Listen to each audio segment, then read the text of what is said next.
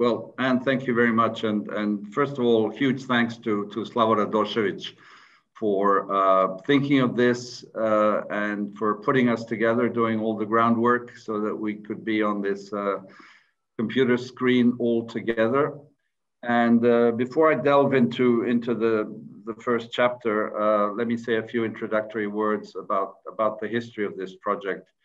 It was really David Dyker, who is unfortunately not with us anymore, who was a professor at the University of Sussex, where we met, where I arrived in '93 after Vesna Bojčić and Slavo, who were there as well. And David, whom most of you know, I think was one of the prime experts on the economies of communist countries, to speak very, very simply. And David, in early '95, came to me and said, you know, why don't we do a book? And if you want, let's be the co-editors of the book. And so I jumped on it, but it was really David's idea. And I think credit must be given where it is due. Basically, David said, look, I'll take care of kind of the editing and all of this stuff, which he did. And, you know, you propose the writers and the people, because you're from there, you know, the people. And obviously, you know, Vesna and Slava were at Sussex as well.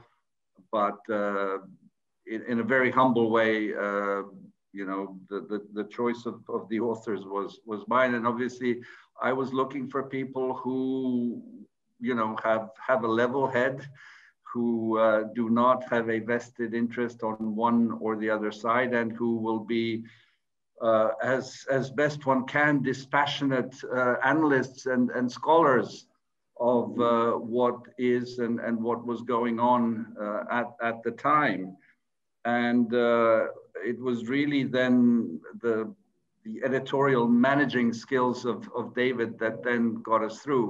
You know, thanks to all the authors who are here on the screen and those who are not. I'm really sorry that Miloš Vasić, whom many of you know, is a journalist, retired now. And I was in contact with Miloš, and he simply said, I'm out of public life. I don't do anything anymore. So I said, okay, Miloš, enjoy retirement. Others, you know, have accepted, and I hope that maybe Ferit Muhic and Frane Adam join us along the way. So it was really a, you know, maybe it's strangely put, but it was a Yugoslav initiative. I mean, the framework was to have all these people together. Slavo mentioned that today, the 25th of June, is the day when Croatia and Slovenia declared independence. Just a week ago, we had another 30th anniversary. And that was the day that the last prime minister of Yugoslavia, Ante Marković, signed an agreement with a certain George Soros to create an open society Yugoslavia and bring the foundation to this country. And of course, 8 days later, he had to start opening, if I dare say, segmentary foundations in the newly declared independent republics. And so we have open society foundations in all the former republics and in Kosovo as well. And it was a wonderful, we did a similar webinar like this with the new president, Mark Malloch Brown, with Alex Soros and others. And it's actually on YouTube. So those of you who are interested can watch it. There are documentaries from the various foundations. It tells sort of a parallel story of what happened and the breakdown and George Soros's engagement, in particular in Bosnia and Herzegovina. I think it's important to mark these dates. And as Slavo said at the beginning, this is very personal for a lot of us. Some people had to leave the country.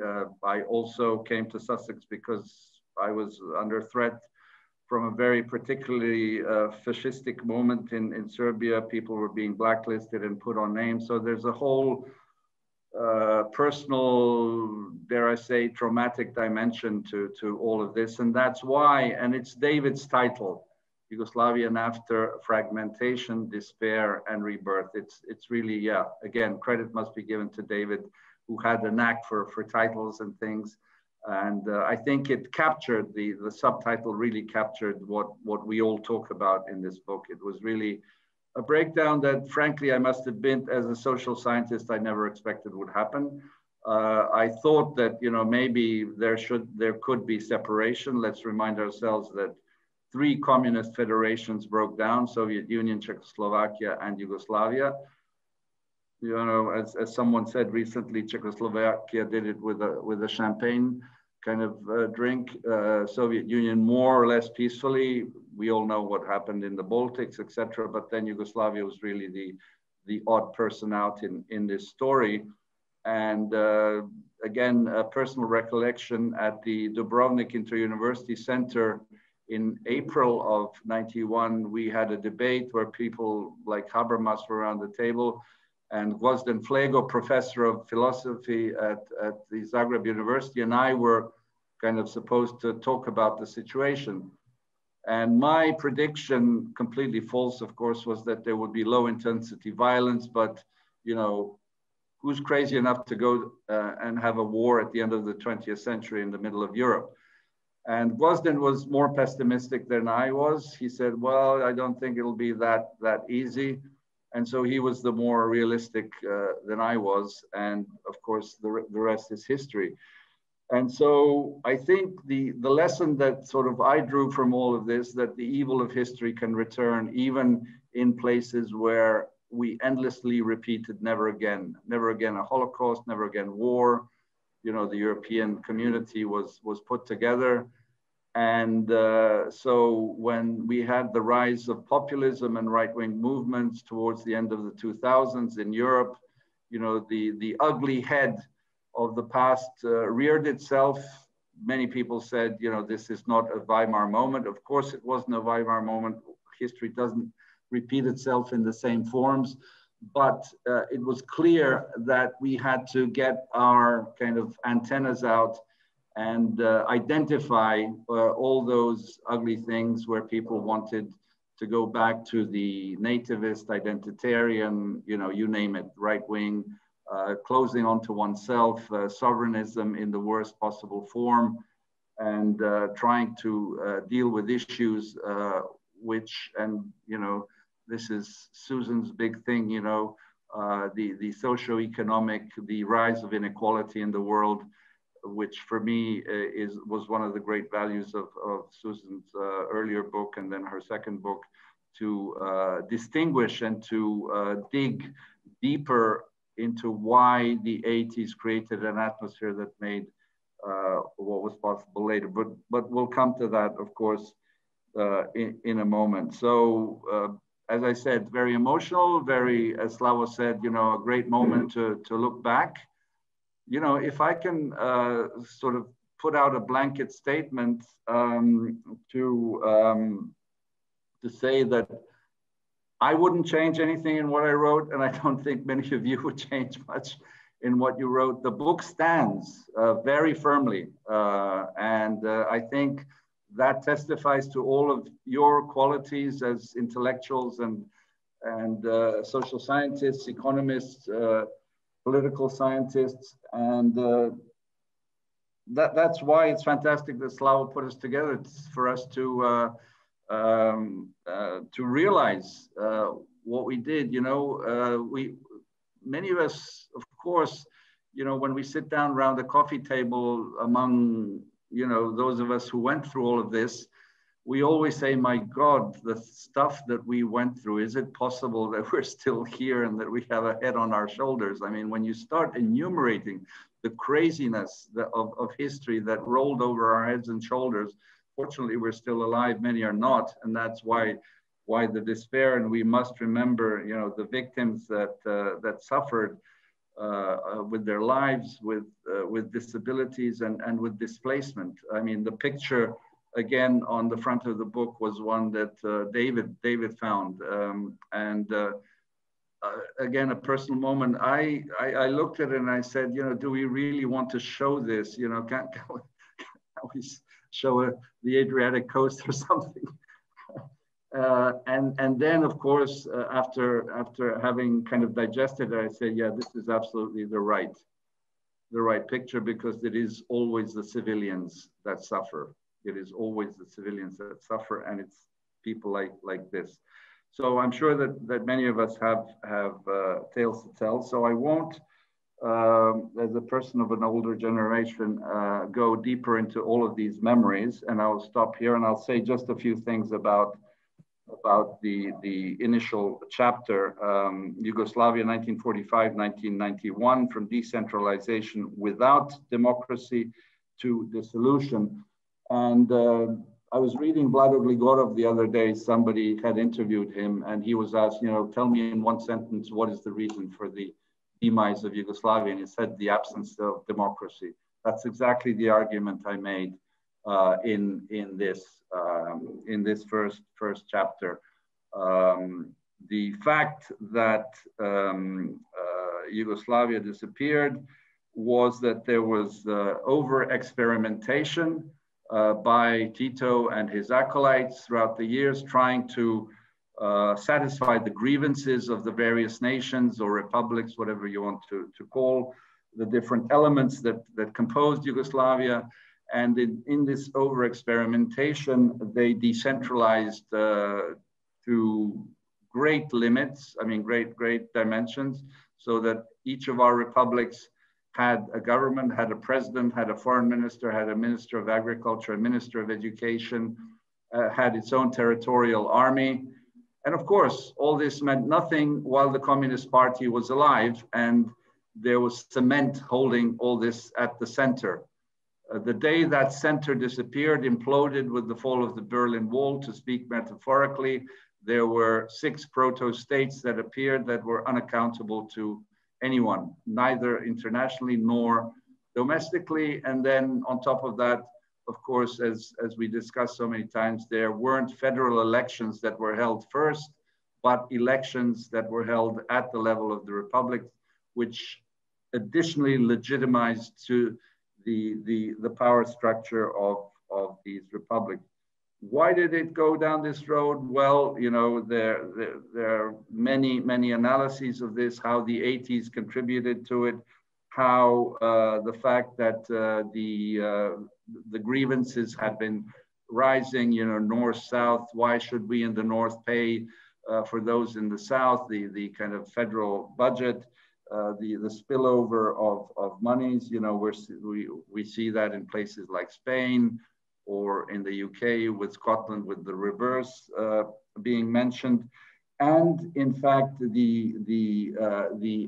thus all this dynamic giving rise to an ethnification of politics. I remember a journalist, and maybe you will remember who the name of the person is, was saying, as we were approaching this fatidic 1991, who said, you can't say you're on the left or on the right politically, but you can say you're a Serb or a Croat. And so the political cleavages were along the ethnic lines. The digging up of the past, of course, which we're still dealing with it. Ustasha, Chetniks, politicians use these things, and we see at every memorial moment that this comes up.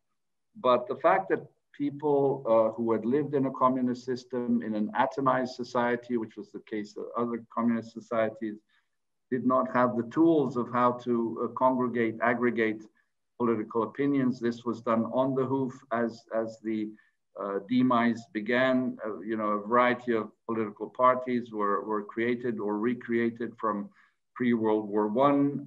There were attempts at creating a Yugoslav party. Nebojša Popov, our friends, in various republics of Yugoslavia came together.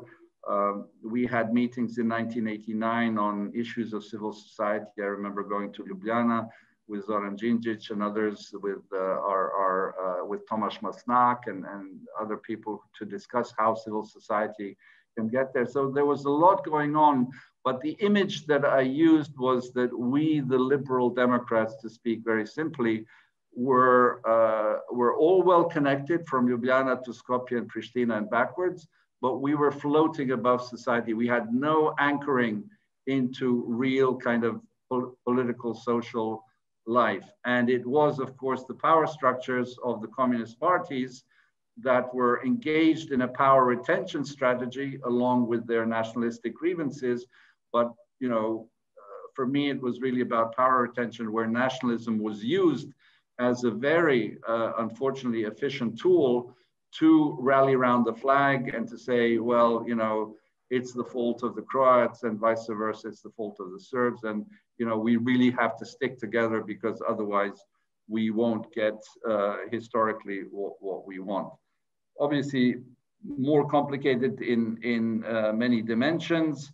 I won't go any further, but just to say that both in Serbia and in Croatia, the electoral law of choice was the French, basically, the first past the post.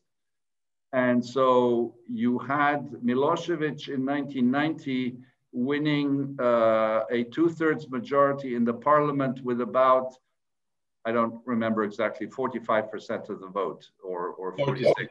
Yeah. How much? 46, exactly. 46. Yeah. So with 46, he had a total control of the parliament, and vice versa in Croatia, and Slava will know the figures, similar 40-something% total control of the parliament, which very simply meant that two men called Milosevic and Tudjman were controlling their republics. And of course, we know how that ended. They met in Karađorđe on March 17th, 1991, to, on a napkin, parse out and divide Bosnia. Again, many more dimensions all around that. The role of Slovenia, sort of leading the pack out of the country, the complete disarray of the army, sending tanks to the Slovenian border without any ammunition in them. You know, the image of the Yugoslav army tank rolling over a Fiat 600, which went around the world and showed that it was really the bad guys who were trying to do things. And of course, then the black and white picture, but we can go back to that media. So finally, I read a variety of reviews of the book, and many people said that my analysis is a structural analysis. Okay, I can live with that. I was basically trying to explain to myself why my country disappeared in front of me. Thank you very much, Ivan. Should we go on to Vesna now? Okay, thank you, Anne. Well, at the time we were working on the book, there was general agreement that the politics increasingly permeated by ethnic nationalism in the broader geostrategic context of the end of the Cold War was that explosive force that brought about the end of Yugoslavia. And that in that, the backdrop of a severe economic crisis, which went on for about a decade, was a factor that contributed to the collapse. So nationalism was a tool to compete for resources. So many experts argued that the economic situation could have been addressed had there been a way to bring political forces to alignment and to agree on the reforms and how to implement them. And I agree in principle with that view. And certainly the first course of action was to stabilize the economy, to bring down hyperinflation, which is exactly what the last federal government of Mr. Ante Marković did. And then there would have been a much more challenging step to deal with structural imbalances in the economy. The nature of economic problems at the time required systemic changes to address the consequences of economic mismanagement, which stemmed from the public interference in the economic policy making under the self-management model, but also a unique external position of Yugoslavia. And what I mean by the exceptional external environment of Yugoslavia is the access to foreign loans, which created a perception among economic actors and party elites that there was basically an external soft budget constraint. So the decade of the 1980s ended in stagflation, basically rampant inflation and deterioration in economic growth. And at the core of it was this sclerotic economic structure, in particular in that industrial sector, which was not fit to support a shift towards export-based growth needed to generate foreign currency.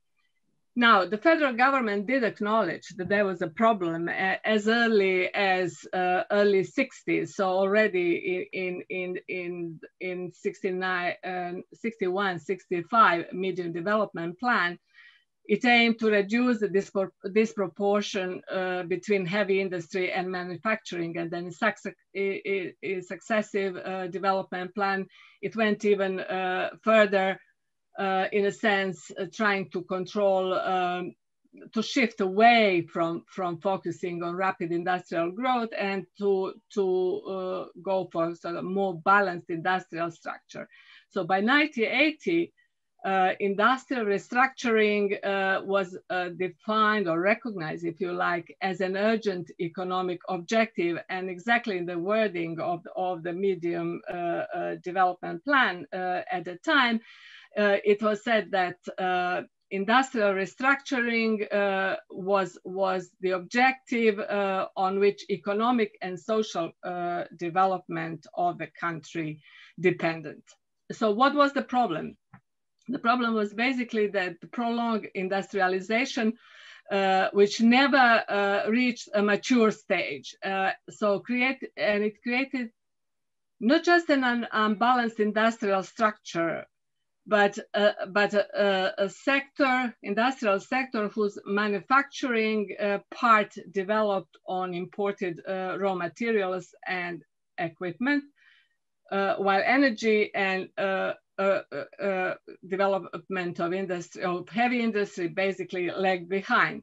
So the whole development model, which presupposed development of domestic energy and heavy industry as a base to support the manufacturing sector, and which informed the Communist Party's vision of economic development, was basically scampered.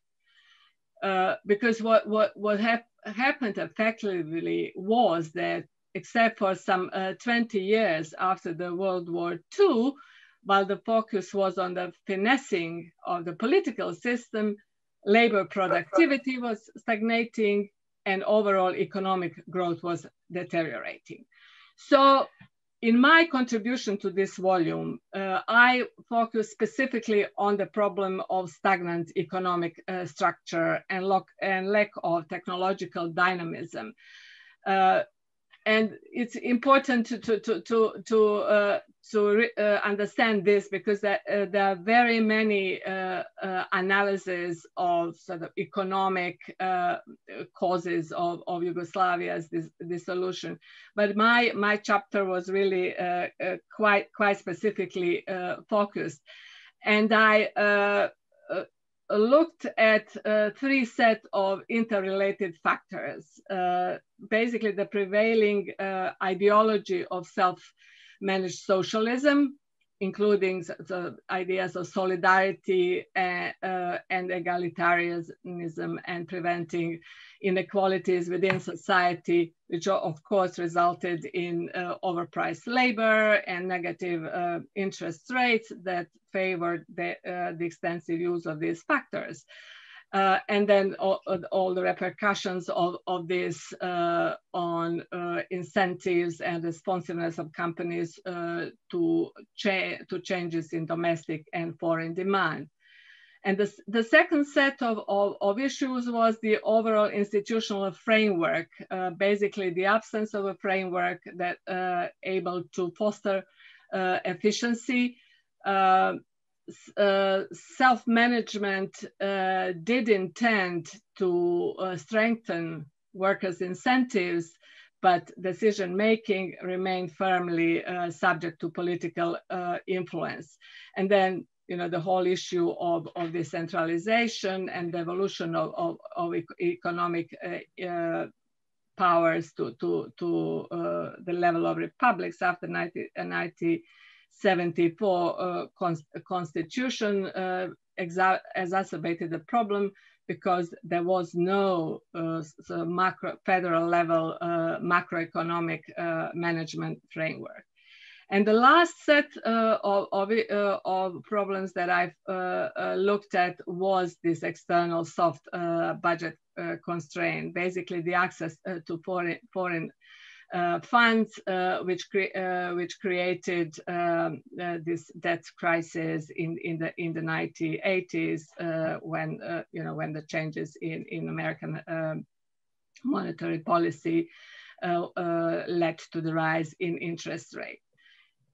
So my chapter intended to speak to this broad theoretical debate about development performance of centrally planned economy and the merits of a special version of market socialism in Yugoslavia as one better able to integrate market principles and deliver sustained growth. And I think for me, what I really was, because before that, for about a decade, I was researching Yugoslavia's self-management, and I was intrigued by this question of why this political system, which was, basically combining elements of markets, which was trying to bring this economic democracy, bring the workers in, wasn't able to provide necessary institutional and regulatory framework for sustained long-term growth. Basically, what we had, but particularly after the 70s, was this kind of weak, surrogate framework for coordination of what was called smjernice and okviri, basically instructions and basic parameters, instead of concrete and implementable economic policy measures. And then against that issue, why was it that the economy wasn't really able to respond to the changes in external environment in the 1980s? Because one of the issues I think we really have to engage in is that so much of the analysis is inward focused on problems of Yugoslavia's economic and political system. But I think the external environment, both in economic and political terms, was particularly important, or equally relevant rather. So I think where I came out in writing this chapter is that self-management really worked to block the mobility of labor and capital, and failed to stimulate technological progress. That for all the progressive and successive economic reforms, politics and economics remain closely entwined, and it was simply not possible to extract the role of the party or party state, if you like, from the economy. And that global economic and political context was also of fundamental importance in understanding how these different components came together and created a condition for the decline of Yugoslavia's economy. So I suppose, looking back, as Ivan said, I don't think I would disagree with a lot of what I wrote at the time, but I'm open to counter arguments and challenges from the audience. Thank you very, very much. That's really great. Thanks. And Slavo, would you like to take over now? Yeah, thank you very much. I was motivated to contribute to a book like Ivan. I tried to explain to myself what happened. I simply couldn't carry on with my life if I didn't explain to myself. So because I'm kind of by training some kind of economist, but I could understand clearly living through it that economics doesn't explain everything. So in this context of unidimensional explanation, historically rooted hatred, or what Vesna is telling, developmental crisis, I could clearly see that these are closely interlinked things. So my kind of, if you want, a private theory is not private because it's published in a book chapter, points to these three layers of the conflict. So first one is the kind of structural basis, which is the economic layer, protracted economic crisis during the 80s, but that is not sufficient for explanation. Many countries were even in a worse crisis, but didn't collapse. Second layer, therefore, has to be brought in, which is the political, which is the role of political elites, the whole complex machinery of the self-management system, of a redistributive system that was there. But again, for me, that doesn't explain everything, because I make a strong distinction between the disintegration of the country and collapse of the country. And I can explain with the politics and economics the disintegration of a country, but I cannot explain collapse. I think collapse is something which is a much more deeper. Collapse is something which, when the social conflict come into your bedroom, then social fabric disappears. It's simply, and this is what we all witness. So I see that kind of Yugoslav conflict as this, I said, unfortunate coincidence of three layers which happen to be bad at the same time. Bad economic situation, political situation, political elite incompetent to that. But there is a third layer, which is a kind of more anthropological for me. I'm completely amateur in that, but simply if I wanted to explain to myself, I had to bring the issue of collective memories or patriarchal culture, which comes into that context where you basically can draw on the historical memories and manipulate them, kind of. So on these three levels, I just want to highlight what was for me strikingly surprising reading it after 25 years in this chapter. First, on economic level was really surprising the extent to which the system was parastatal.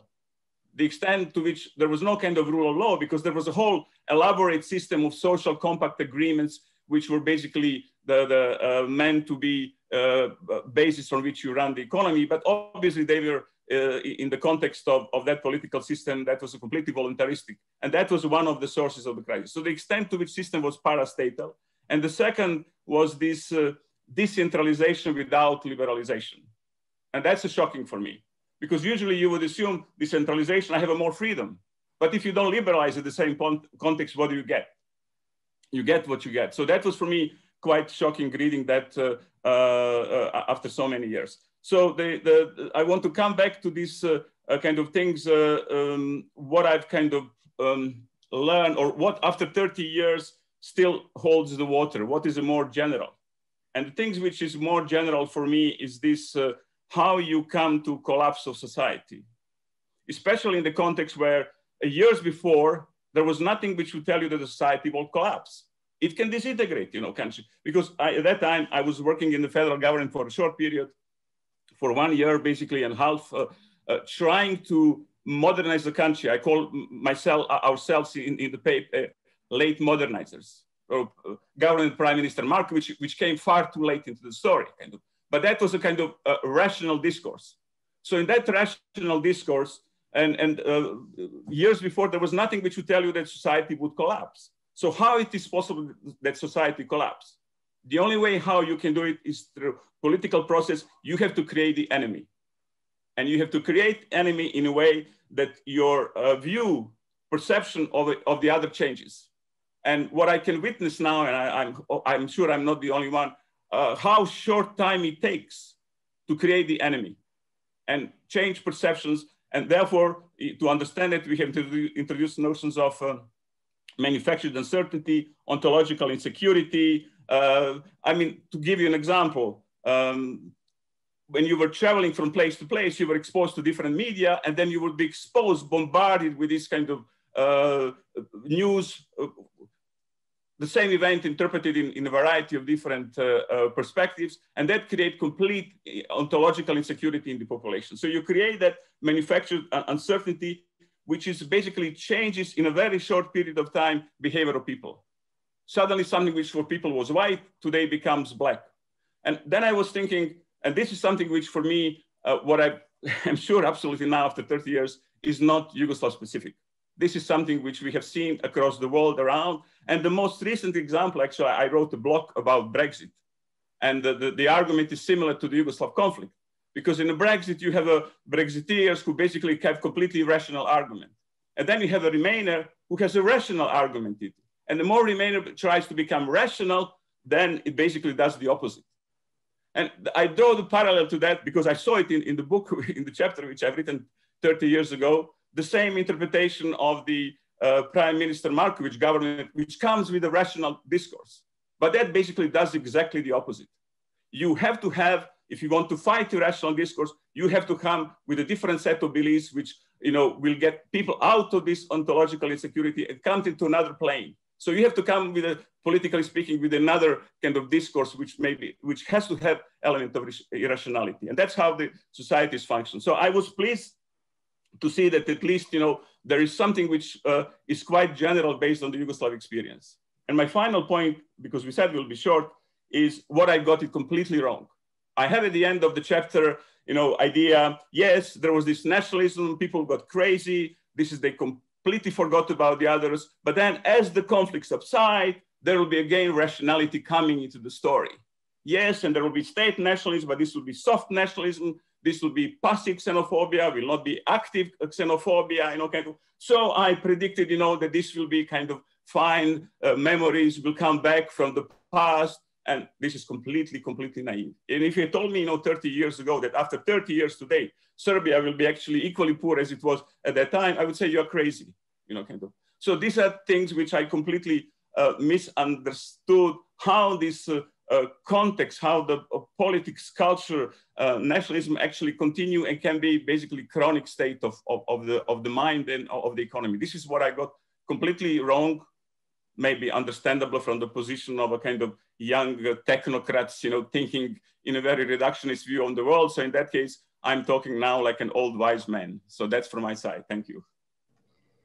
It was very hard to be wise in the mid-90s, wasn't it? With hindsight, now we see so much. But what's interesting is that you all feel that your analysis in the chapters actually still stands, your analysis of the problems. We agreed that the panelists would have the first chance to ask questions and sort of join in the discussion, respond to each other. So I don't know how you want to do this. Do you want to put your hand up if you want to speak, if you're on the panel, or how would you like to do it? Yes, Ivan. Yeah, just some very quick thoughts. I mean, Yugoslavia was the exception, clearly, in so many ways. I mean, we were free to travel. You could buy the Financial Times in Belgrade. The curricula at the universities were more or less completely and 100% aligned with Western, with exceptions, of course. But at the same time, in fact, for me, what was clear in the end, and because of what happened, was that we were a communist country. The backbone that held it all together was a monopoly of the ideology, and as I think Vesna clearly said, I mean, the economy was basically parastatal. I mean, it was all controlled. We all knew that self-management was a farce. Yeah, I mean, you could decide in a workers' council whether the salary would be, 100 dinars more or less. And so there was, as we like to say among us, the workers were thrown a bone, which they could bite and sort of feel that they were empowered. And yeah, it had some credits, but it was the political that was overriding. And so in the end, it was the fact that it was communist that broke the back. And then the other thing that is so obvious to all of us, and I think Slavo alluded to it in the end, look, we didn't have one media space. We had at least 7 media spaces. The main TV news was out of each of the Republic capitals. We had this, I don't know whether to call it a farce of a joint newscast at 8 p.m. on a Sunday evening, where in turn Zagreb, Sarajevo, and Belgrade would be the producer of the night news. And then on Monday, evening it would go back to the 6 or 7 capitals, including Pristina as well. So, and then as just to remind us all, because we all know this, the highway infrastructure was not to finish the highway between Belgrade and Zagreb. It was to build the highway between Zagreb and Karlovac, Ljubljana and Kranj, Belgrade and Niš. And so it was the republics that were building their infrastructures and many other similar examples. So the disintegration started, you know, much earlier than the full disintegration and collapse, as Slavo put it. And absolutely, as Slavo said, and this was part of my argument in my initial and then concluding chapter, the social fabric was such that people were partaking in the full Western consumerist model. And I have this lovely quote from Le Monde of the time where the journalist interviews a well-off family in Sarajevo who had an optical store in Sarajevo and Belgrade. They went for skiing holidays all around, you know, Europe and you know, the Mallorcas of the world. And they said, we simply didn't, you know, engage in politics. We thought this would all be okay. And that was the kind of, you know, lollipop that Yugoslavs were served, and who were totally unaware of what the underlying political / anthropological background that we were standing on was. I mean, there was no awareness except, you know, the kind of oppositional intellectuals from Ljubljana down to Pristina who were engaged in petition writing in the, you know, I'm looking at Susan, who's in the center of my screen here, who knows this whole story from around Yugoslavia, and of course those of us who were part of this. But that was it. And so the kind of the concrete structure was standing on very weak legs and collapsed.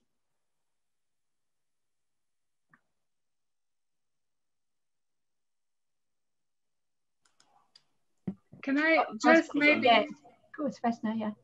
Just a quick one, I suppose, a reflection on what both Slavo and Ivan said, and it concerns this, you know, explanation of how was it that nationalism found receptive audience, and how is it that the experience of life in under communism, you know, disappeared so quickly, or was able to be challenged so quickly. And I think very often, you know, you find this contradicting accounts of how population responded. On the one hand, you know, argument is that, oh, you know, there was apathy. By that point, you know, people were simply completely disengaged.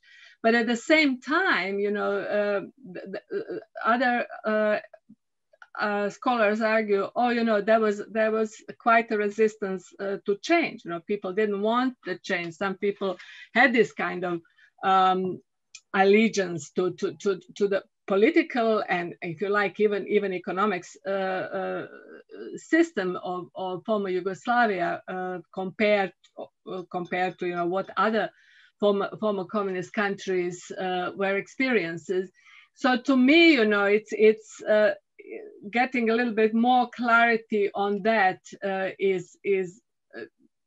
would be useful. You know, I don't know what both of you think, but for me, you know, there is this tension. You know, so what is the way to go about understanding the response? You know, the general response in the population to the rise of nationalism against the experience of life in Yugoslavia as it was. Was it the apathy, or was it the resistance? And if it was, you know, who was who was following the former, and who belonged to the latter camp? That's Susan.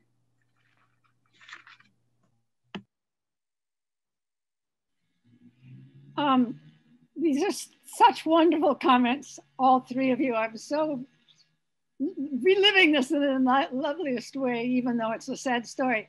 And of course, everything is, all of it, the pieces you're showing are showing how complex it is. So I don't want to reduce anything. But I wanted to make two comments. Three. One, in terms of what Ivan said at the beginning, one element of what he says, the leaders were into power retention using nationalism. I am speaking from the United States right now. There's no better example of what's going on with what the Republican Party is doing to destroy our democracy in order to retain power. So to a certain extent, this is not just a Yugoslav story. And I think it's important to put that into context. The second piece I wanted to say with Ivan's story of the people in Sarajevo who had this eyeglass store, forgetting what you're saying. One of my most painful memories of all, it's not violent, so you would say, why is that most painful? But I went to Sarajevo at the end of January 1992, just for 2 days, because those of us in Washington were beginning to really worry what was going to happen in Bosnia. And I was even had to go by way of Belgrade. I was at Davos, so I was in Europe. I had to go by way of Belgrade. I was given an opportunity to meet Milosevic. And I said, far more important to me was to go to Sarajevo. So I didn't meet Milosevic. And I went there, and a group of friends of mine from Croatia, they were Sarajevo, but the connection for me was from friends in Zagreb. And they were people who were of all of the ethno-national identities in Yugoslavia, who went to high school together and used to get together for dinner every Friday night just to be together. But they had stopped because the economic situation was so bad, none of them could afford it, and they didn't want to embarrass each other. But for me, they said, we're going to do this again. And we had a lovely evening talking about how wonderful it was to be Bosnian, and everyone shared this. So they were totally oblivious to what was happening within the next month. I went back and saw them when I was working for UNRWA in June 1994, and they gathered together. Happily, they were all there. And they said, Susan, we didn't believe you, and you were right. And the third piece I wanted to say with Vesna, in her elegant analysis of the very complex situation, did refer to the soft budget constraints that Yugoslavia had because of US support. That is to say that the IMF and the World Bank starting in 1950 kept it alive, and others we could elaborate.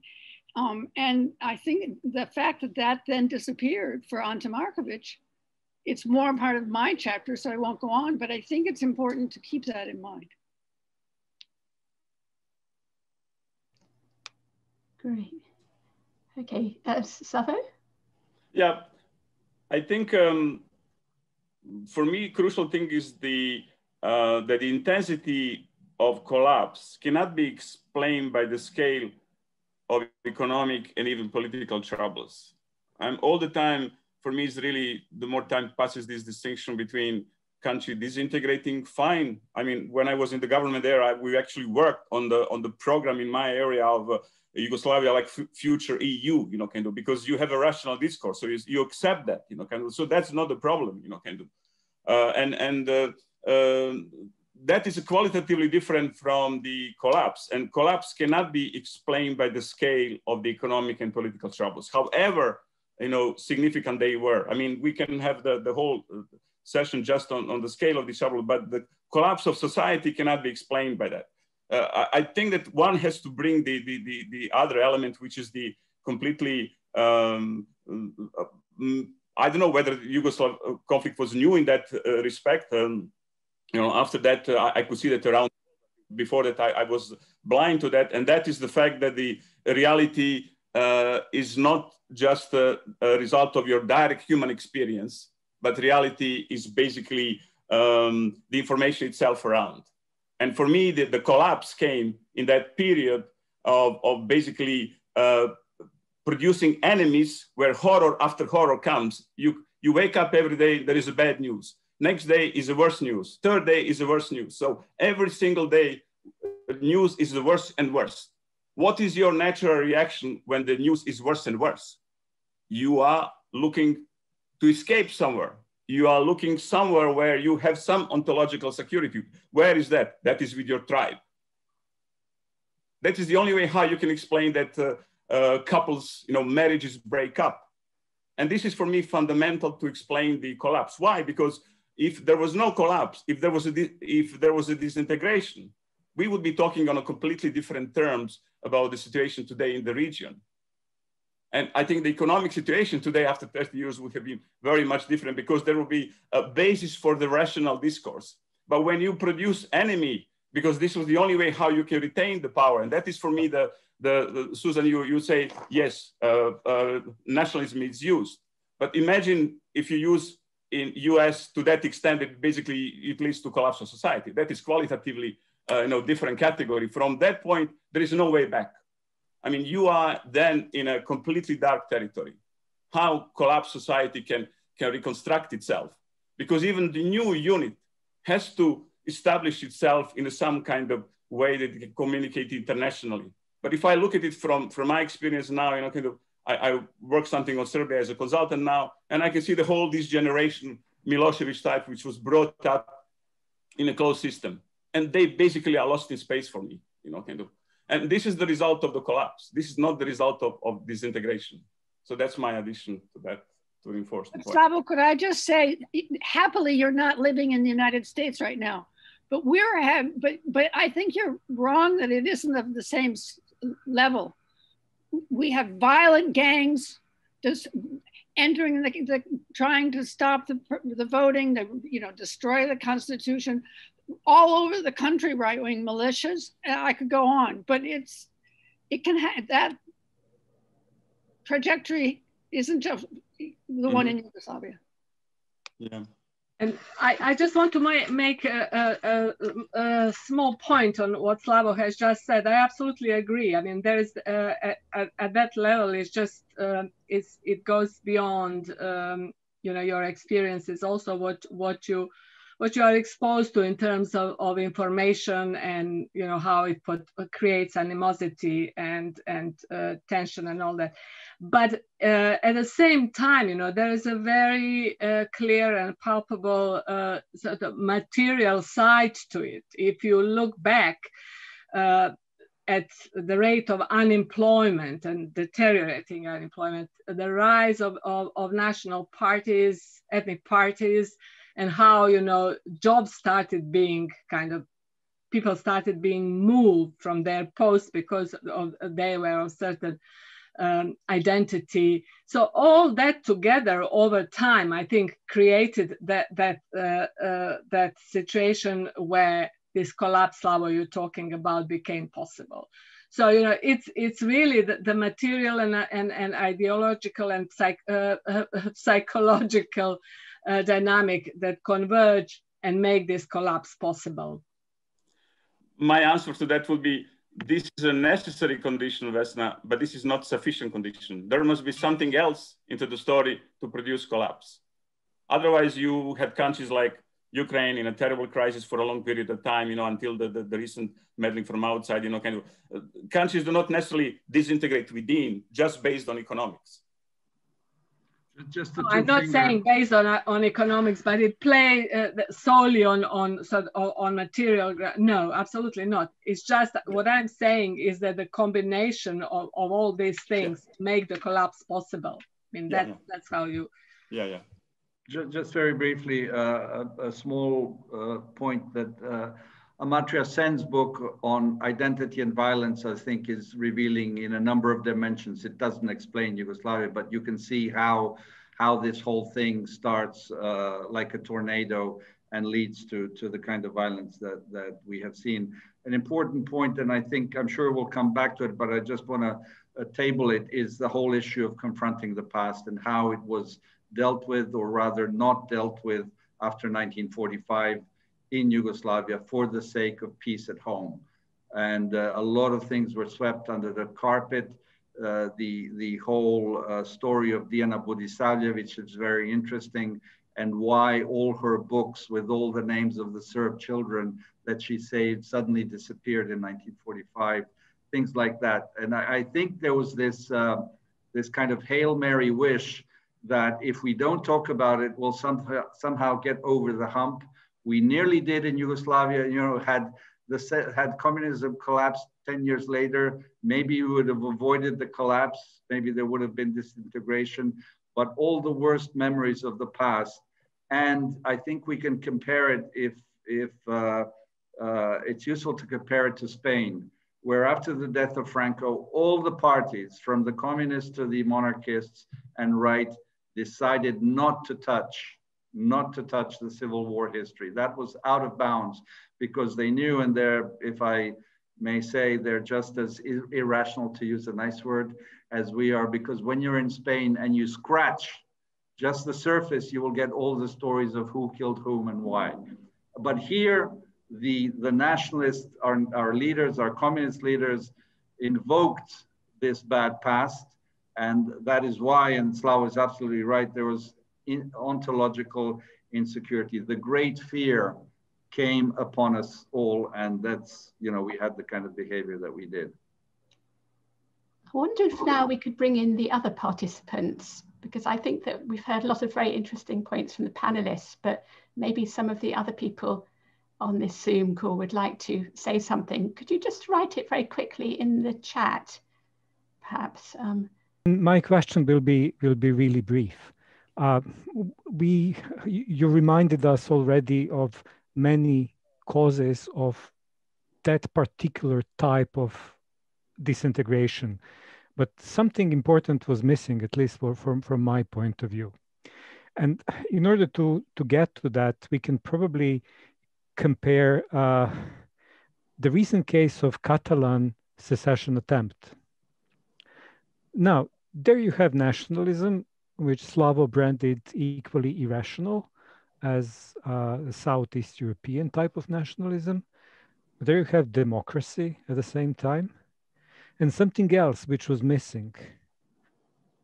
And that was the international support for disintegration, or the interest of someone else in the country being disintegrated. I imagine France arming and training Catalan separatists. And I wonder what would have happened. So this question is directed to anyone on the panel. So whoever feels the urge to answer it, I'll be really grateful to hear the answer. Thank you. I think you'll have Susan talking about it. You'll get your answer in a minute.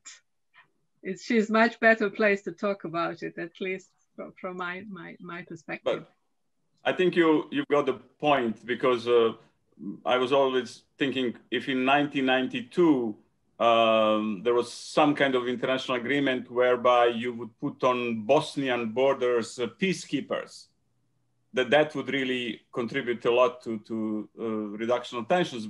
But saying that, I have to now, first time publicly, say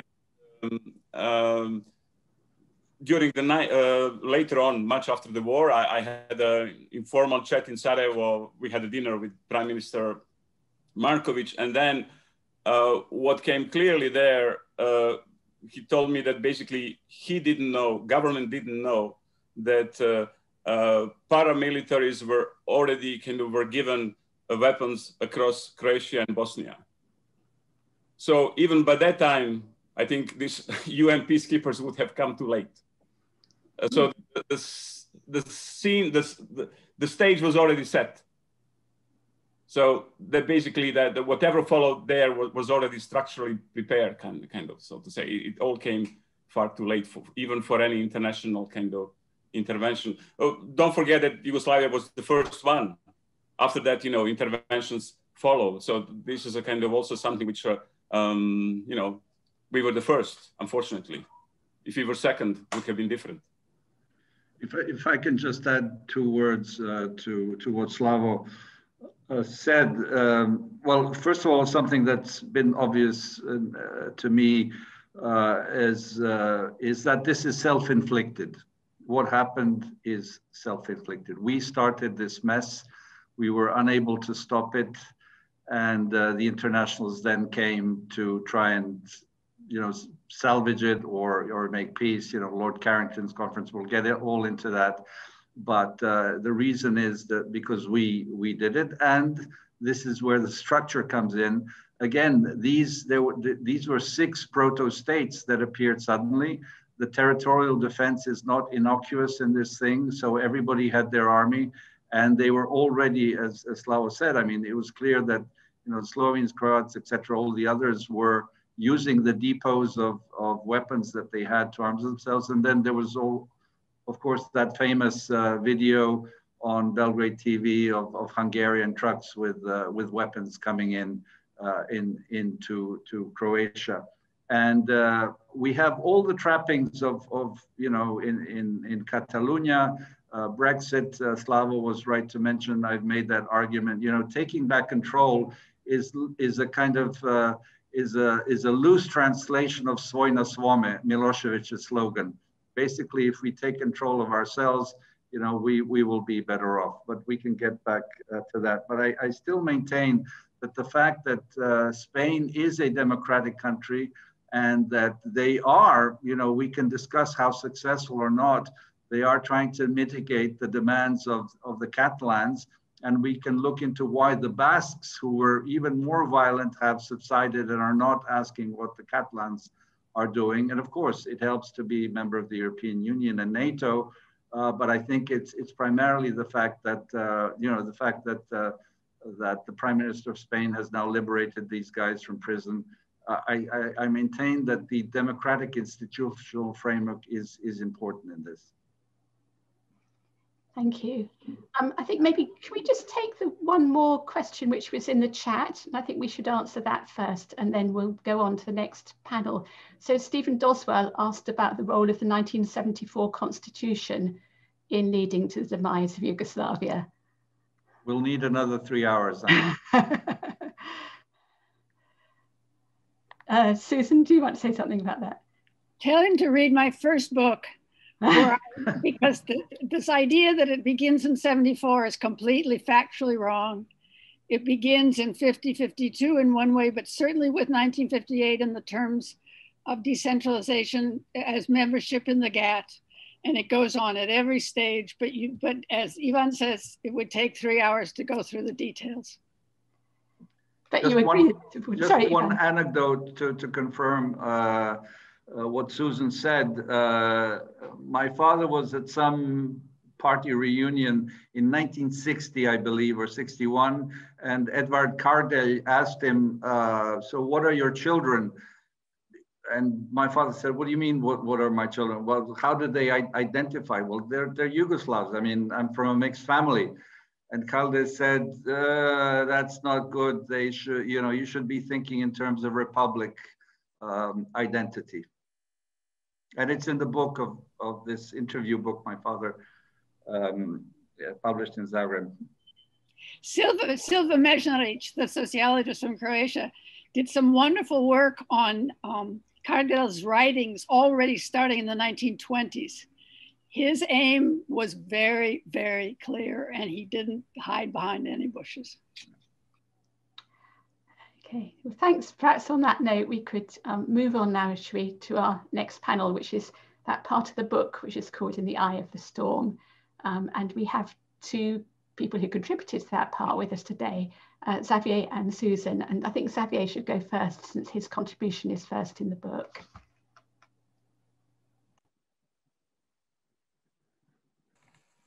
So, sorry for that. My presentation will be a little different from the first ones. First of all, I was afraid when preparing this talk that I would be too long, and now I'm afraid I will be too brief. But anyway, in my chapter, my contribution to the book, I put a strong emphasis on religious and national communities in Bosnia and Herzegovina, and on the communitarian nature of Bosnian society. And 25 years later, I still believe that you cannot understand Bosnia-Herzegovina without taking into account these religious and national communities. But I think also that you cannot understand Bosnia-Herzegovina if you don't take into account other kinds of social identities. For example, the rural-urban relations and cleavages in Bosnian society, the class identities, those who have survived the war and those who have disappeared during the war and after the war. Or you have to take into account also social groups that were produced by the war, the displaced persons, the war veterans, the civil victims, and so on. I'm, for example, very surprised and disappointed that there is no one monography about war veterans in Bosnia-Herzegovina or in Croatia. The war veterans completely disappeared from the interest of the academic community. And that's, in my opinion, a big mistake, because war veterans are very important actors, not only in Bosnia-Herzegovina, but also in Croatia or in Kosovo. So I would put a stronger emphasis on other dimensions than the religious and ethnic dimension of Bosnian society. My chapter finished with the Dayton Agreement. And of course, it was written shortly after the end of the war, and it was at that time not very clear what will happen in the next few months or in the next few years. Now we know that the Dayton Agreement have provided a more or less lasting and stable peace to Bosnia-Herzegovina. And that's the good side of this agreement. The Dayton Agreement have also provided to Bosnia-Herzegovina a legal existence, in the sense that Bosnia-Herzegovina is now a recognized state internationally, and also that Bosnia-Herzegovina has at least some common institutions common to both entities of Bosnia-Herzegovina.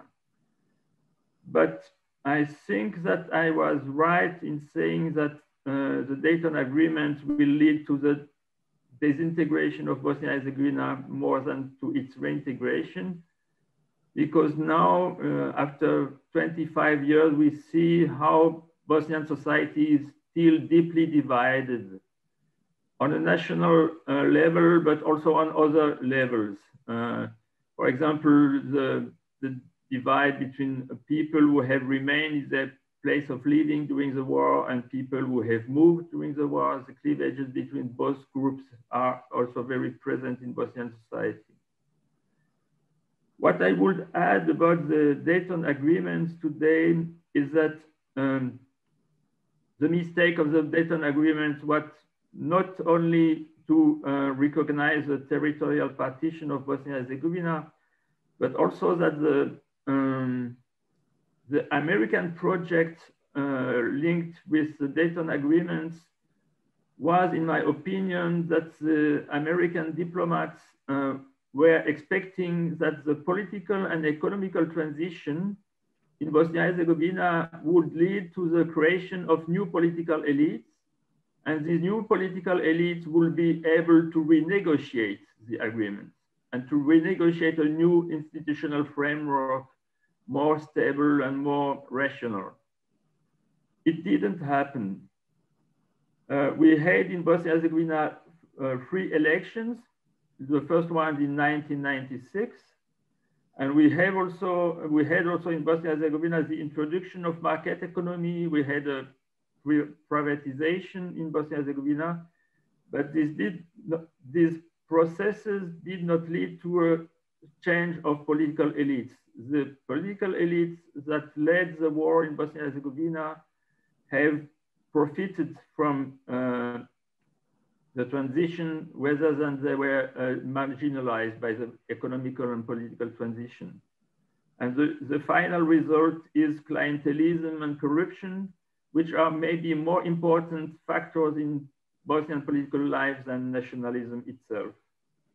So here again, I would relativize the importance of nationalism and ethnic belongings. The third point I would like to stress is that we are now talking about Bosnia and Herzegovina mainly as a post-communist and a post-war country. And it is true that Bosnia and Herzegovina is both a post-communist and a post-war country, but it is not only that. You imagine that, for example, somebody in 1970 had defined the French society as a post-war society. It would have been ridiculous. 25 years have followed after the war in Bosnia and Herzegovina, and a lot of things that are happening in Bosnia and Herzegovina are neither linked with communism nor with the war. I will take a few examples. The development of social networks in Bosnia and Herzegovina, like everywhere in the world, the development of tourism from the Arab Gulf country, the strong emigration of Bosnian citizens, but also the immigration of refugees from the Middle East in Bosnia and Herzegovina. The pandemic itself are factors in Bosnia and Herzegovina, important factors that are neither linked to the communist heritage, to the communist legacy, nor to the war itself. And if we continue to define Bosnia and Herzegovina only as a post-communist and post-war country, we will miss a lot of changes that are happening today in Bosnia and Herzegovina. That's it. Thank you very much indeed. That was a very salutary reminder that we have to be careful about overstating the impact, or maybe the relevance today of the war, not seeing it everywhere. Yes, thank you very much. Let's go on to Susan now, and then after that we'll have the panel discussion.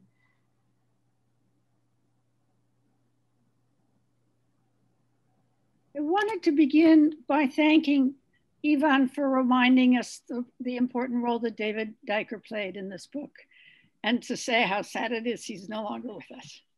And also to say I'm sad about Milos Vasic not wanting at least to have a reunion, but anyway, it's his choice.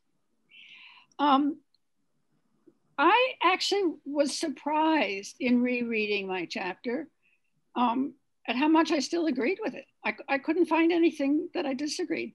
Ivan has already said that has been true for most of us, and it was a surprise for me.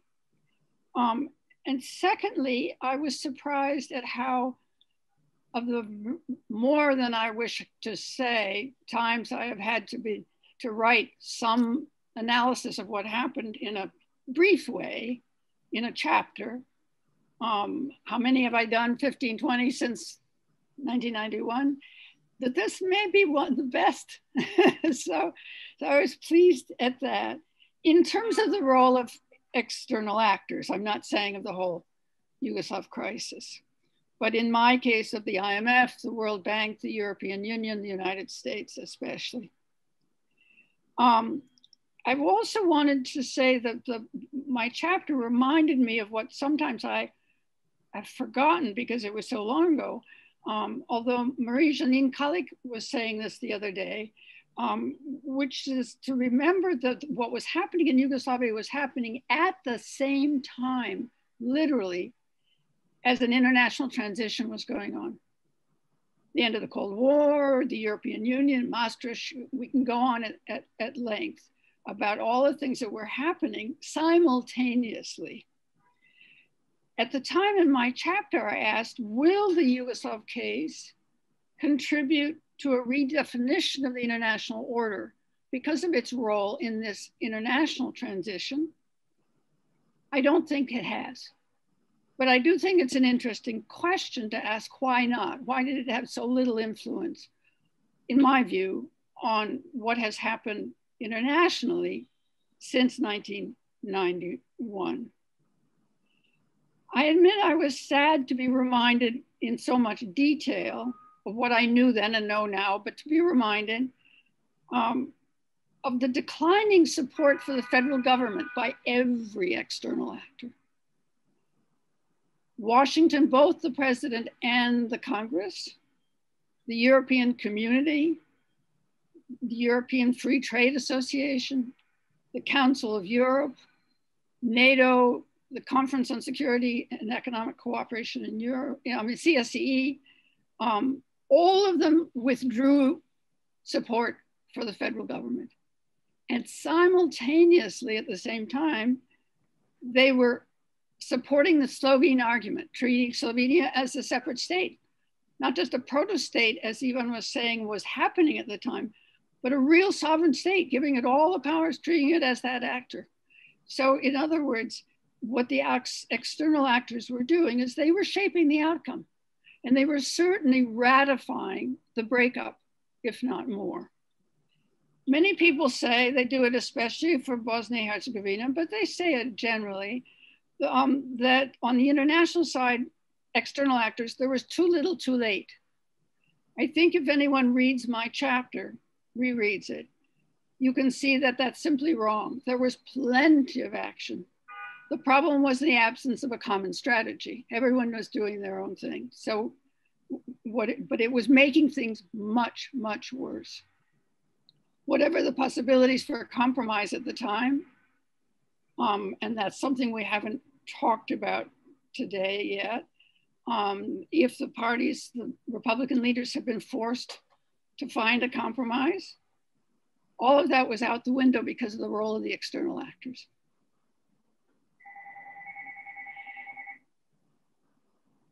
I also argued there, and I still think it's true, that there appeared to be very little capacity by the external actors, all of them, for learning. Even, we were all writing in the end of 1995, so we had 4 or 5 years to go. No learning was taking place at all. And I end the chapter by saying that there was an absence of new frameworks.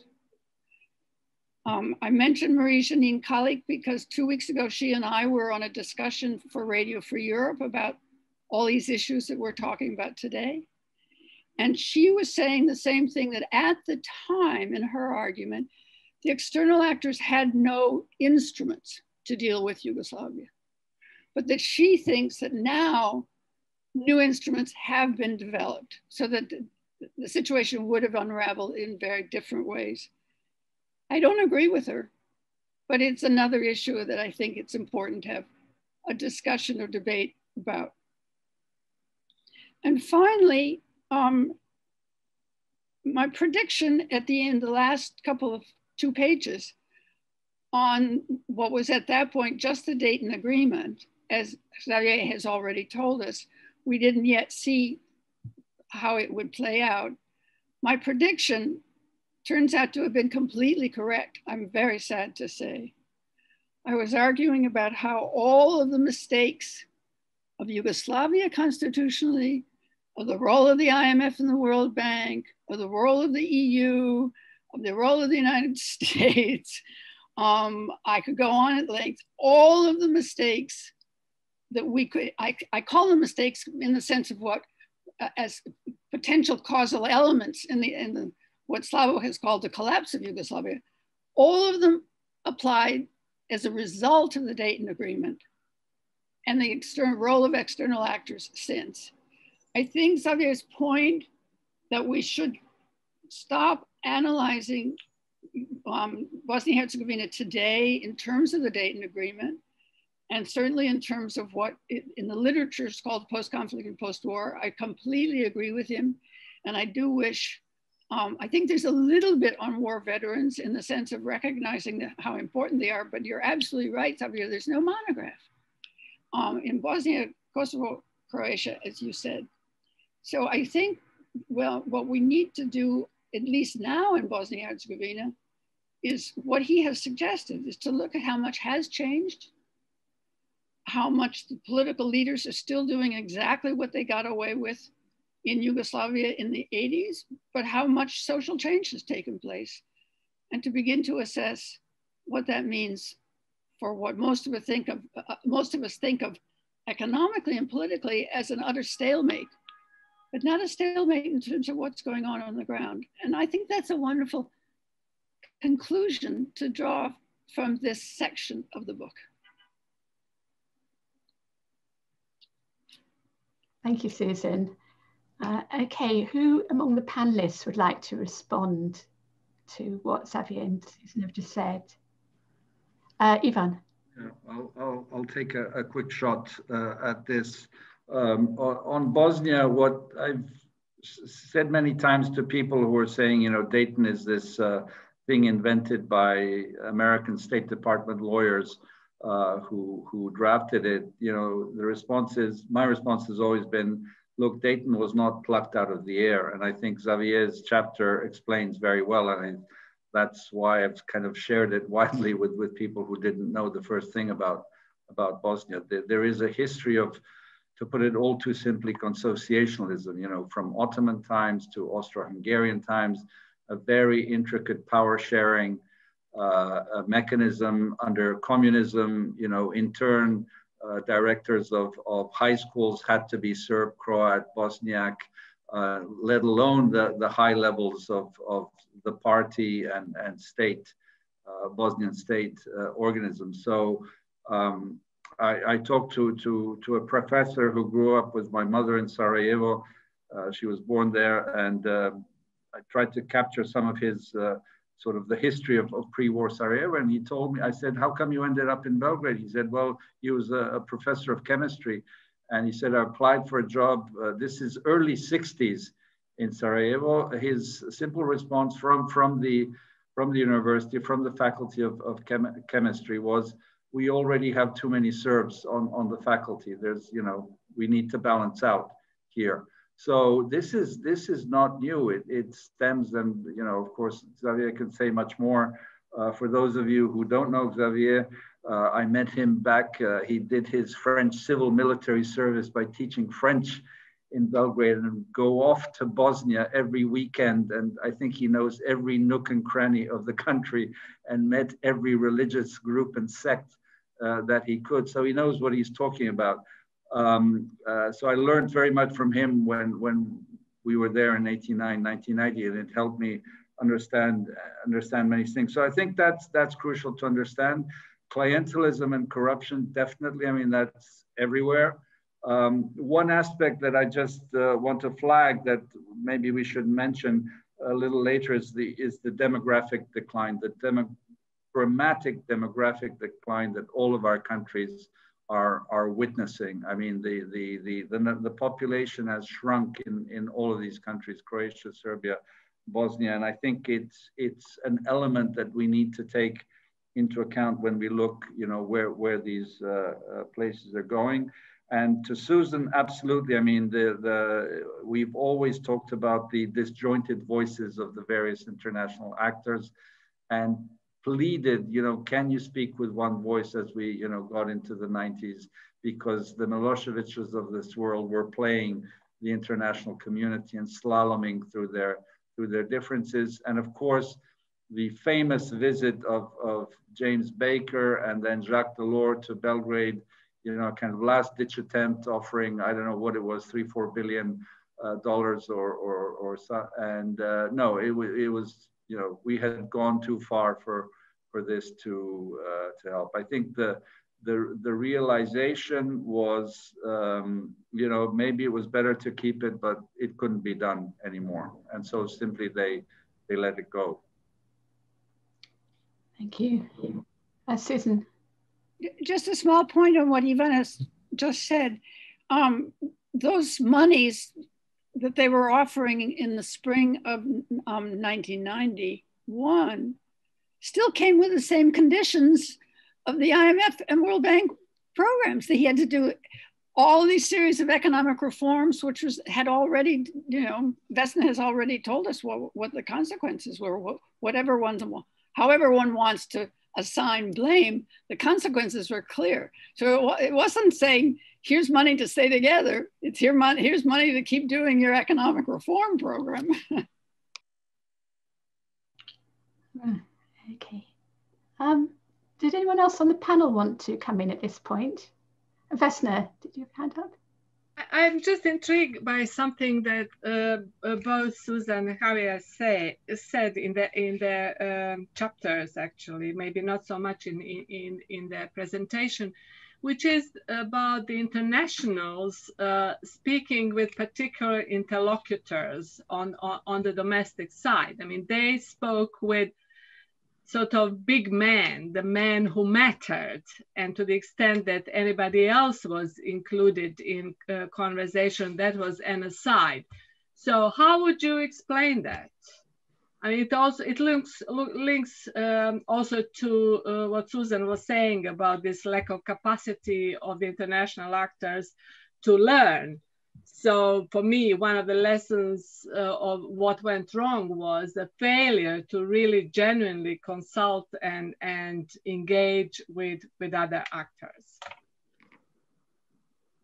You'd like to come in on that. Susan, do you want to say something again? Well, I do want to hear what Javier has to say. Unfortunately, Vesna, this is standard diplomatic practice. Just, look at Afghanistan, look at Iraq, look at, this is, they only want to talk to the people who they think have military power. And I do remember very much, you may have been involved in this, there were some groups, civil society groups, I'm forgetting the name of someone who was at Sussex, but a Serb. Anyway, they were organizing in terms of the negotiations for Bosnia to go to Geneva when the negotiations were continuing under the Geneva Conference with Owen and Vance at that point, and then Owen and Stoltenberg, to get voices not from the people who were running the guns, but from civil society actors with alternatives. And they were told explicitly, we're not interested in talking to you. That's not how we end conflict, war, whatever the phrase they were using. And it just, I mean, it's not that we haven't all been telling them that was completely wrong in every single instance of civil war intervention that I know of since at least 1990, but they still continue it. Javier, what would you say, Xavier? Well, I think that, as you said, it's a common diplomatic practice.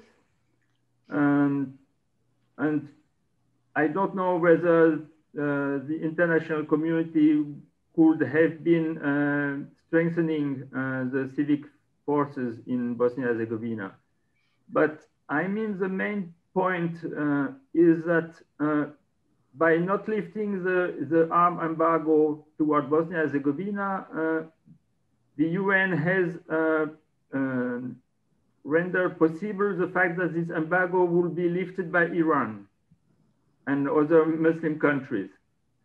And this lifting of the embargo by Muslim countries have reinforced the SDA networks within the army. If the embargo had been lifted by the UN, the arms had gone to the regular Bosnian army that was, at the beginning at least, under influence also of civic parties, and not to the informal and SDA network. So the arm embargo and its lifting by the Muslim countries have contributed to reinforce the influence of the SDA within the army.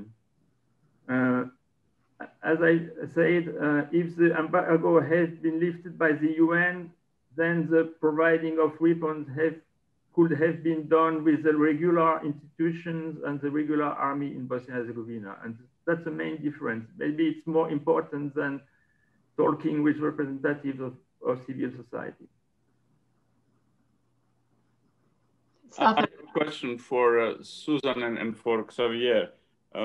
Susan, you mentioned this Dayton project and then expectation of American politicians, negotiator, that this will basically lead to new process, there will be new political elite, which will then lead to changes of the framework. I mean, that's for me, even I myself at that time was thinking the same. You know, this is a short-term solution. Politics is always about short-term solutions. This will open new dynamics, but at the same that dynamic didn't happen, you know, kind of.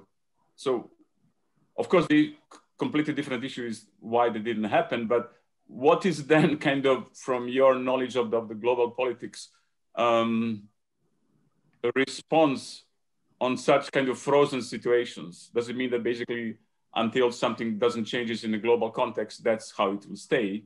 Or there is any alternative? If it is not, then that leads me to the other question, which is for Xavier, which is related to this, where the change will come from. Because I think in this session today, we should also talk about the current situation or future. And you just gave us hints of some of the processes which are going on today, starting from Arab tourist immigration. There are lots of things on a bottom-up level, so to say, which may lead maybe to changes, and maybe they will generate demand for a change of political framework. In which direction? That's for me kind of $1 million question. So do you have kind of any inclination or thinking, what is your thinking on that? How these processes which are taking place now, kind of how they may affect this broader political framework in Bosnia? Susan, or? Yeah, I'll begin. Slavo, that argument of the assumptions that the Americans were making was something that Ivan said. I didn't say that. I think the issue about the Dayton Accord for the Americans is two things. One, that they were just following, this was the 7th peace agreement proposed for Bosnia-Herzegovina. Each one before that, the Americans said no to. And most importantly, the Vance Owen plan in January '92, when Clinton was just becoming president, he hadn't even been inaugurated yet, but his voice on whether to accept the Vance Owen plan was definitive. And it was Richard Holbrooke who said, don't sign it because it rewards the Serbs too much. And then he ends up actually, as many would say at the time, rewarding the Serbs for the Dayton Agreement, but 4 years more or 3.5 years more of horrid war. But I don't think, other than the fact that the Dayton Agreement is more or less built on every one of the previous agreements, I don't myself think, plus State Department people, as Ivan has said, who really didn't have a clue about Bosnia. I know those people, they didn't know anything. And it's not as if they didn't have people around them, many American scholars who knew a great deal about Bosnia, just to take the Americans, since this was the State Department. They didn't listen. They didn't care. Why? Because the only thing they cared about was that Clinton not lose the midterm elections in October. And so if he could figure out a way to stop the fighting, didn't matter what the political outcome in the long term was, it's just let's stop the fighting. And the second part of that is, I think Gligorov is the best on this because he's made it very explicit in his analyses of external support for economic development in Bosnia, that it was never about development, it was always about security, namely European security. So if we look at what outsiders have been doing for, at least in Bosnia, other than the IMF and World Bank with its ideological project to maintain the international financial institutions, it's all been about containment. It's not about economic development. It's not about democracy. It's not about all the things that we say. It's just, keep a lid on this. If necessary, we'll have an over-the-horizon force from NATO. We'll go back in if any violence starts. But otherwise, that's all we care about.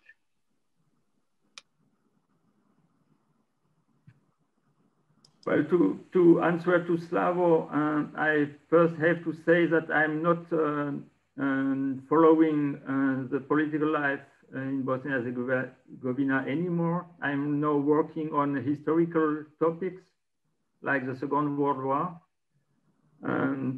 And I stopped following the political and social situation in Bosnia and Herzegovina because there is no hope in Bosnia and Herzegovina, in a sense. I was in Sarajevo a few weeks ago after 2 years not being in Bosnia and Herzegovina due to the pandemic. And nothing has changed. The politicians are always talking the same things, and it can last decades and decades. What I'm afraid about is that the next time there is a big change in the European political order, it will lead to war in Bosnia and Herzegovina. I don't know how and when this big transformation of the European geopolitical order will happen, but next time it happens, there will be a new war in Bosnia and Herzegovina. That's my opinion.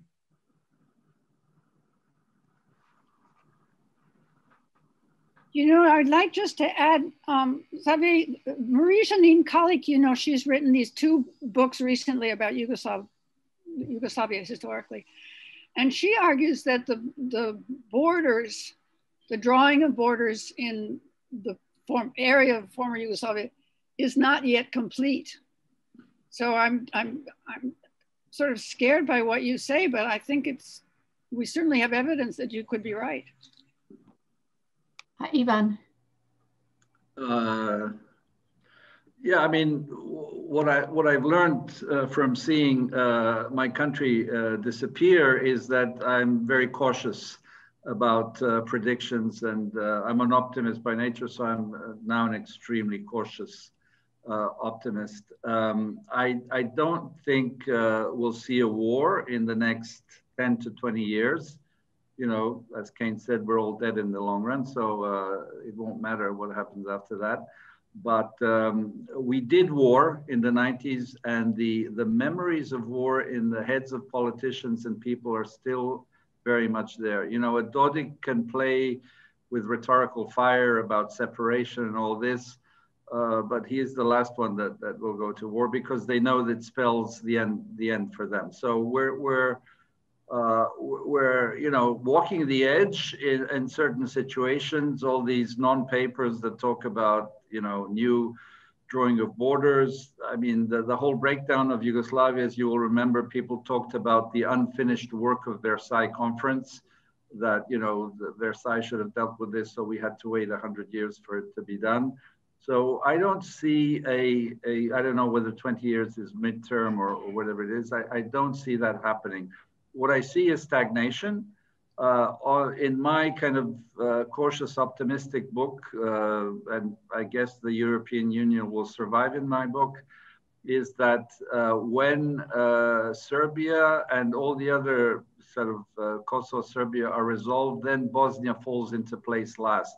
Many of us who are from the former country always said that Bosnia will be solved, if that's the right word, last of all. I mean, Kosovo is simpler, much simpler than Bosnia, if we speak in those very simplistic terms. They have a very cozy arrangement in Bosnia, you know, clientelism, corruption. They, you know, meet in the back rooms of cafes and agree on a variety of things.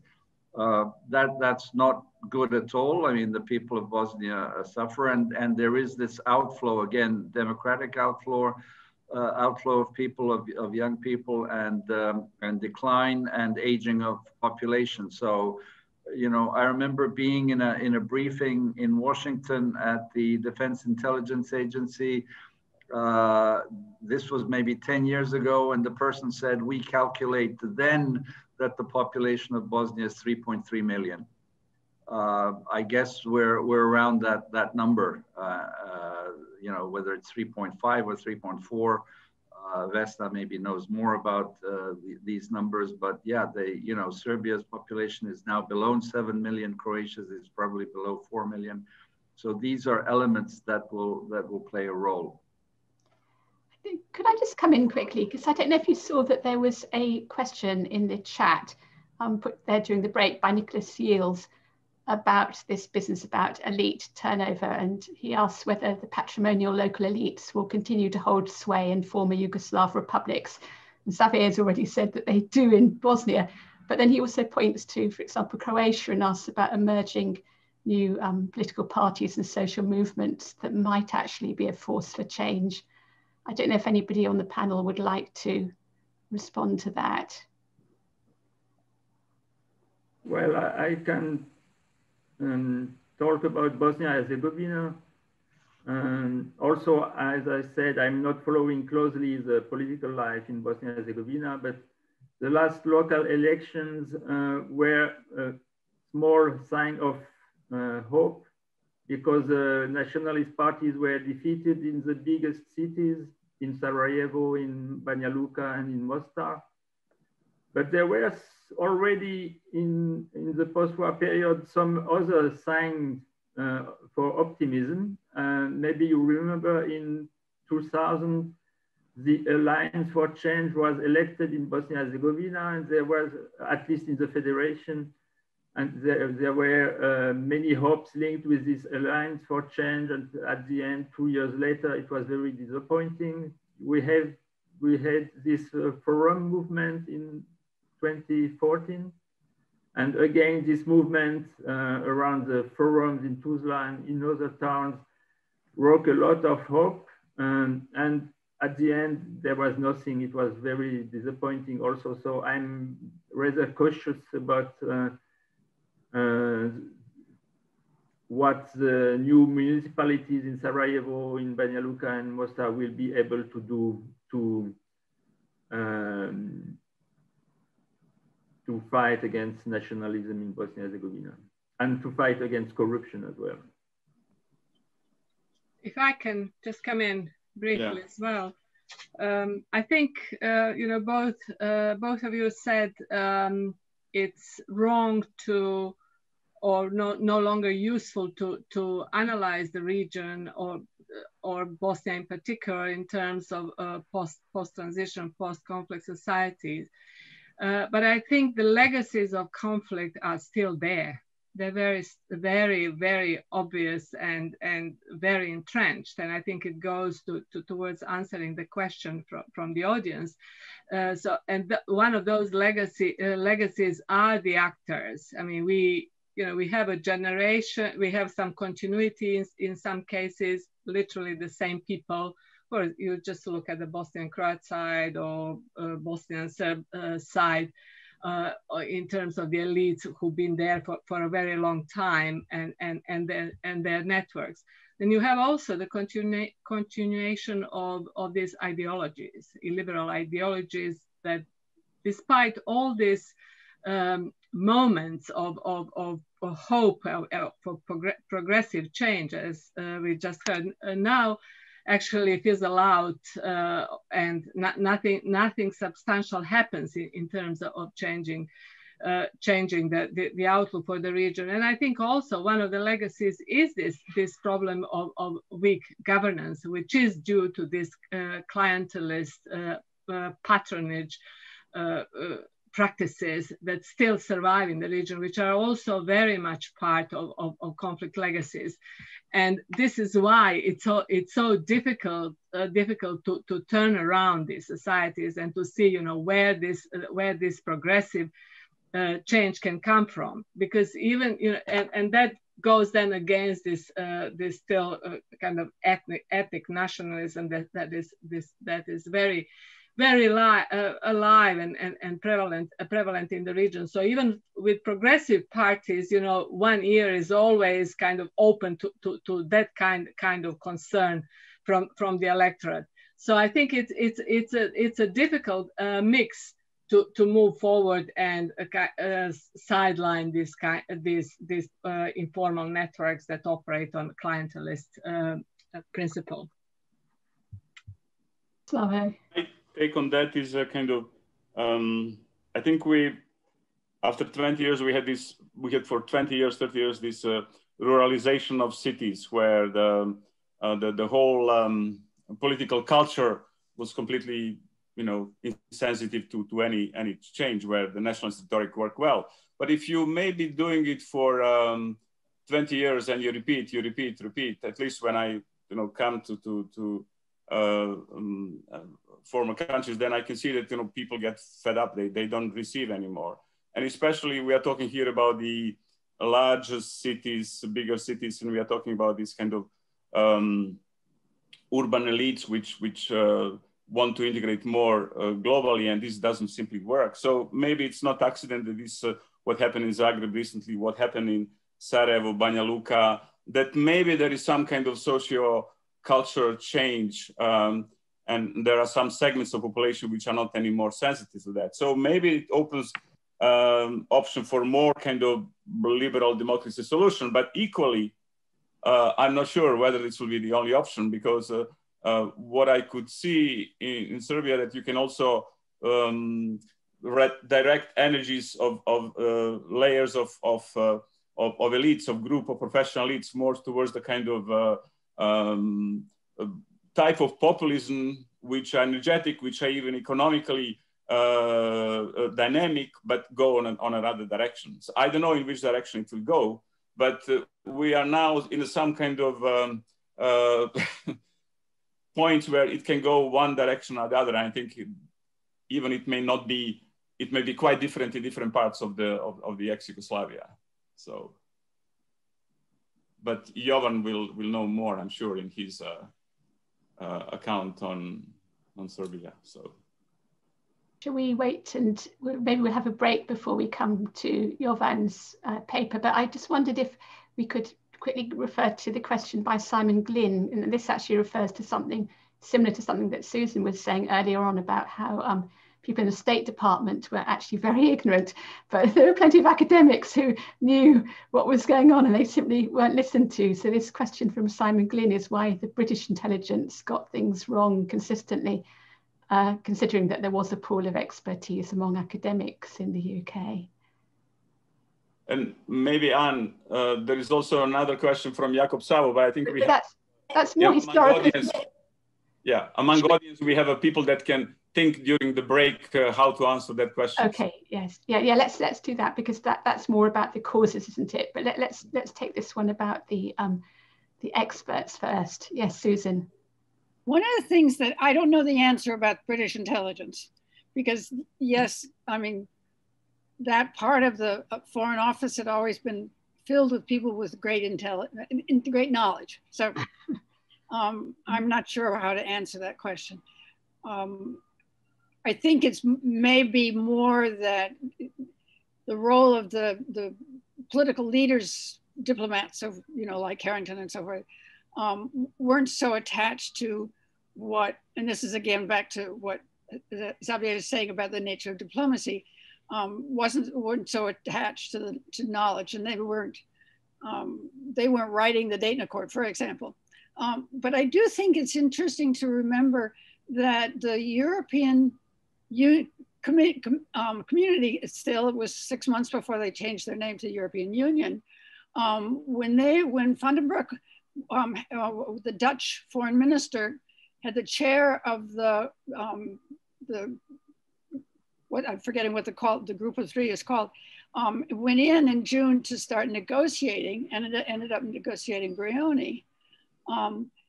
He had an advisor who was incredibly knowledgeable about Yugoslavia. And they said, without changing the borders, that is to say, negotiating the border changes, there will be war.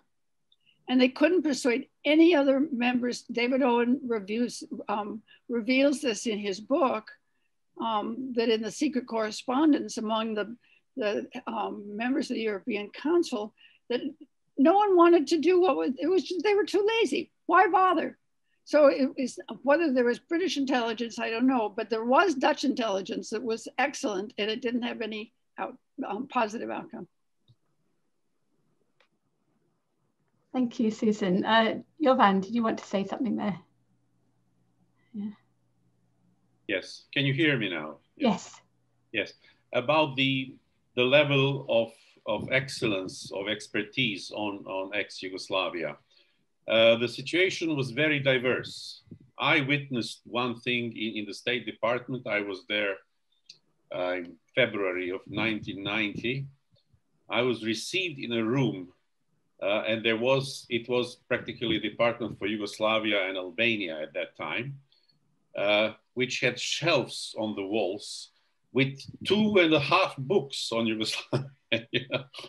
I didn't have the feeling, that somebody, was reading at least. I might be wrong, but there was an analysis on the expertise on ex-Yugoslavia done by our colleague from Denmark, from this Copenhagen school. And he actually focusing mostly on smaller nations rather than Britain or the US.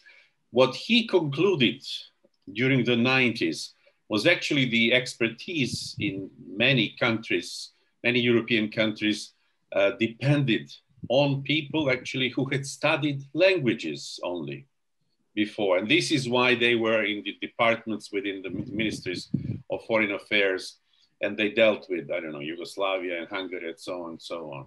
So there was, there was a problem, obviously, which was not the biggest problem, when we discuss the role of international factors of particular countries. But there was something missing in this expertise, obviously. Thank you. So we're on to part 3, and part 3 was about successor states. Luckily, we've already had some discussion of Bosnia and Herzegovina. We were hoping that we'd be joined by contributors who wrote about Slovenia and about Macedonia, but they're not here, are they? So that's a shame. But we do have Serbia and Montenegro, if you remember, used to be one state. And so it's wonderful that we've got Jovan, who's going to be talking about that. And then afterwards, Ivan, who wrote the conclusion to the book, is going to be saying something as well. So that's the plan for this part of the seminar. So Jovan, would you like to start? Yes, thank you very much. My chapter covered the main political and economic trends in Serbia and Montenegro during the first half of the 90s. I might have written longer about the Milosevic's rise to power. I did mention that, I did analyze it to some extent, but somehow this was the focus was on the first half of this decade. And looking back at what I wrote and what has happened in the meantime, a lot obviously, I formulated several points that I would like to share with you. 7 of them, actually, starting with the one actually that I didn't want to touch upon, but this morning I read a long interview with the ex-Slovenian President Kučan, the second interview in a row after the one that was mentioned by Susan, with Susan and Jean-Marie Čalić. And it was interesting, and actually it was entitled, according to one of Kučan's main points, that it was inevitable for Yugoslavia to disintegrate. That somehow motivated me to say the opposite. And there are, as all of us know, there are proponents of this and that thesis, many of them. But I would like to start with that. So it was not at all inevitable. And of course, as we all know, specific external and internal dynamics contributed to this. With the end of the Cold War, the country lost its external legitimacy first, I would say. The less important part of the legitimacy, but important. Because the non-alignment lost the purpose in a post-Cold context. Internally, and much more importantly, of course, I think there was a choice in front with which the political and intellectual elites faced. And they chose the separation and not Yugoslav-wide democracy. And thus, I think they deprived the country of the only way that could save it. Perhaps, and this runs, by the way, counter to many claims that Yugoslavia was possible only as long as it was non-democratic. I don't share this at all. As we see now, that was mentioned many times in our conversation today, in the UK, in Spain, etc., perhaps democracy would have in the long run led to the same or similar result in Yugoslavia. But 30 years ago, that's my point, it just didn't get a chance to somehow channel the conflicts within the institutions, within some regulations. The second thesis that I have is that Yugoslavia missed the opportunity that was offered to all post-ex-communist countries in 1982. And actually, you know, that was at the time of the demise of communism in Europe. We didn't have to do anything with that. And that was, for me, this was fascinating, actually. It was just as something unrelated to us was happening somewhere very, very far from us. Didn't have to do anything with us, because the whole country was completely absorbed then at the end of 89 and 90 already by conflicts and preparations for the dissolution. And the dissolution would become, I dare to say, much more popular among the population after the beginning of military conflicts. So despite official slogans, liberal democracy that could have been a motivation from the Annus Mirabilis 1809 never became a priority, and collectivist ideas and nationalism prevailed. To my surprise, and I think I share the same view with some of you who said more or less the same, nationalism has remained exceptionally strong across almost the whole ex-Yugoslav space until this very day, contrary to most expectations from the times when the wars ended. While not the only, of course, it is, like in the 90s, the single most effective instrument that can keep politicians in power in many ex-Yugoslav countries. And now to Serbia.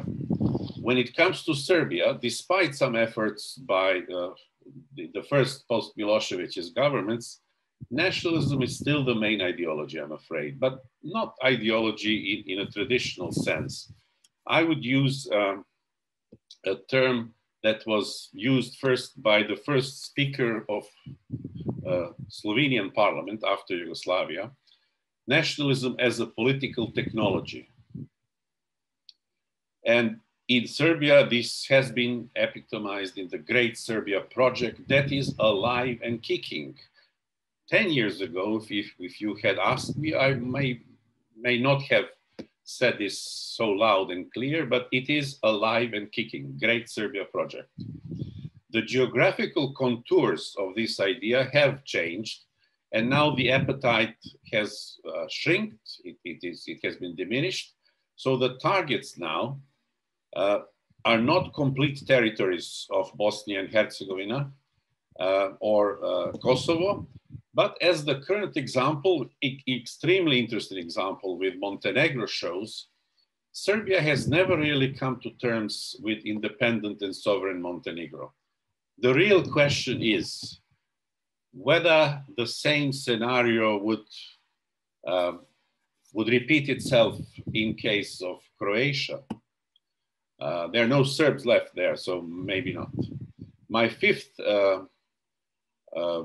thesis is, as in Milosevic's time, Serbia is still trying to present itself as a regional leader, but it is acting again as a regional bully instead, disregarding all changes in Europe and in the Balkans that have occurred in the meantime. I mean the EU-NATO web that surrounds Serbia. And instead of prioritizing the EU accession, as many could have hoped for, with the whole package that goes with that, Serbia's turned into autocracy, with aggressive behavior towards neighbors and complete denial of its role in the conflicts of the 1990s. Several days ago, when the Montenegrin Assembly famously passed this resolution on Srebrenica genocide, you could see in Vucic's media in Serbia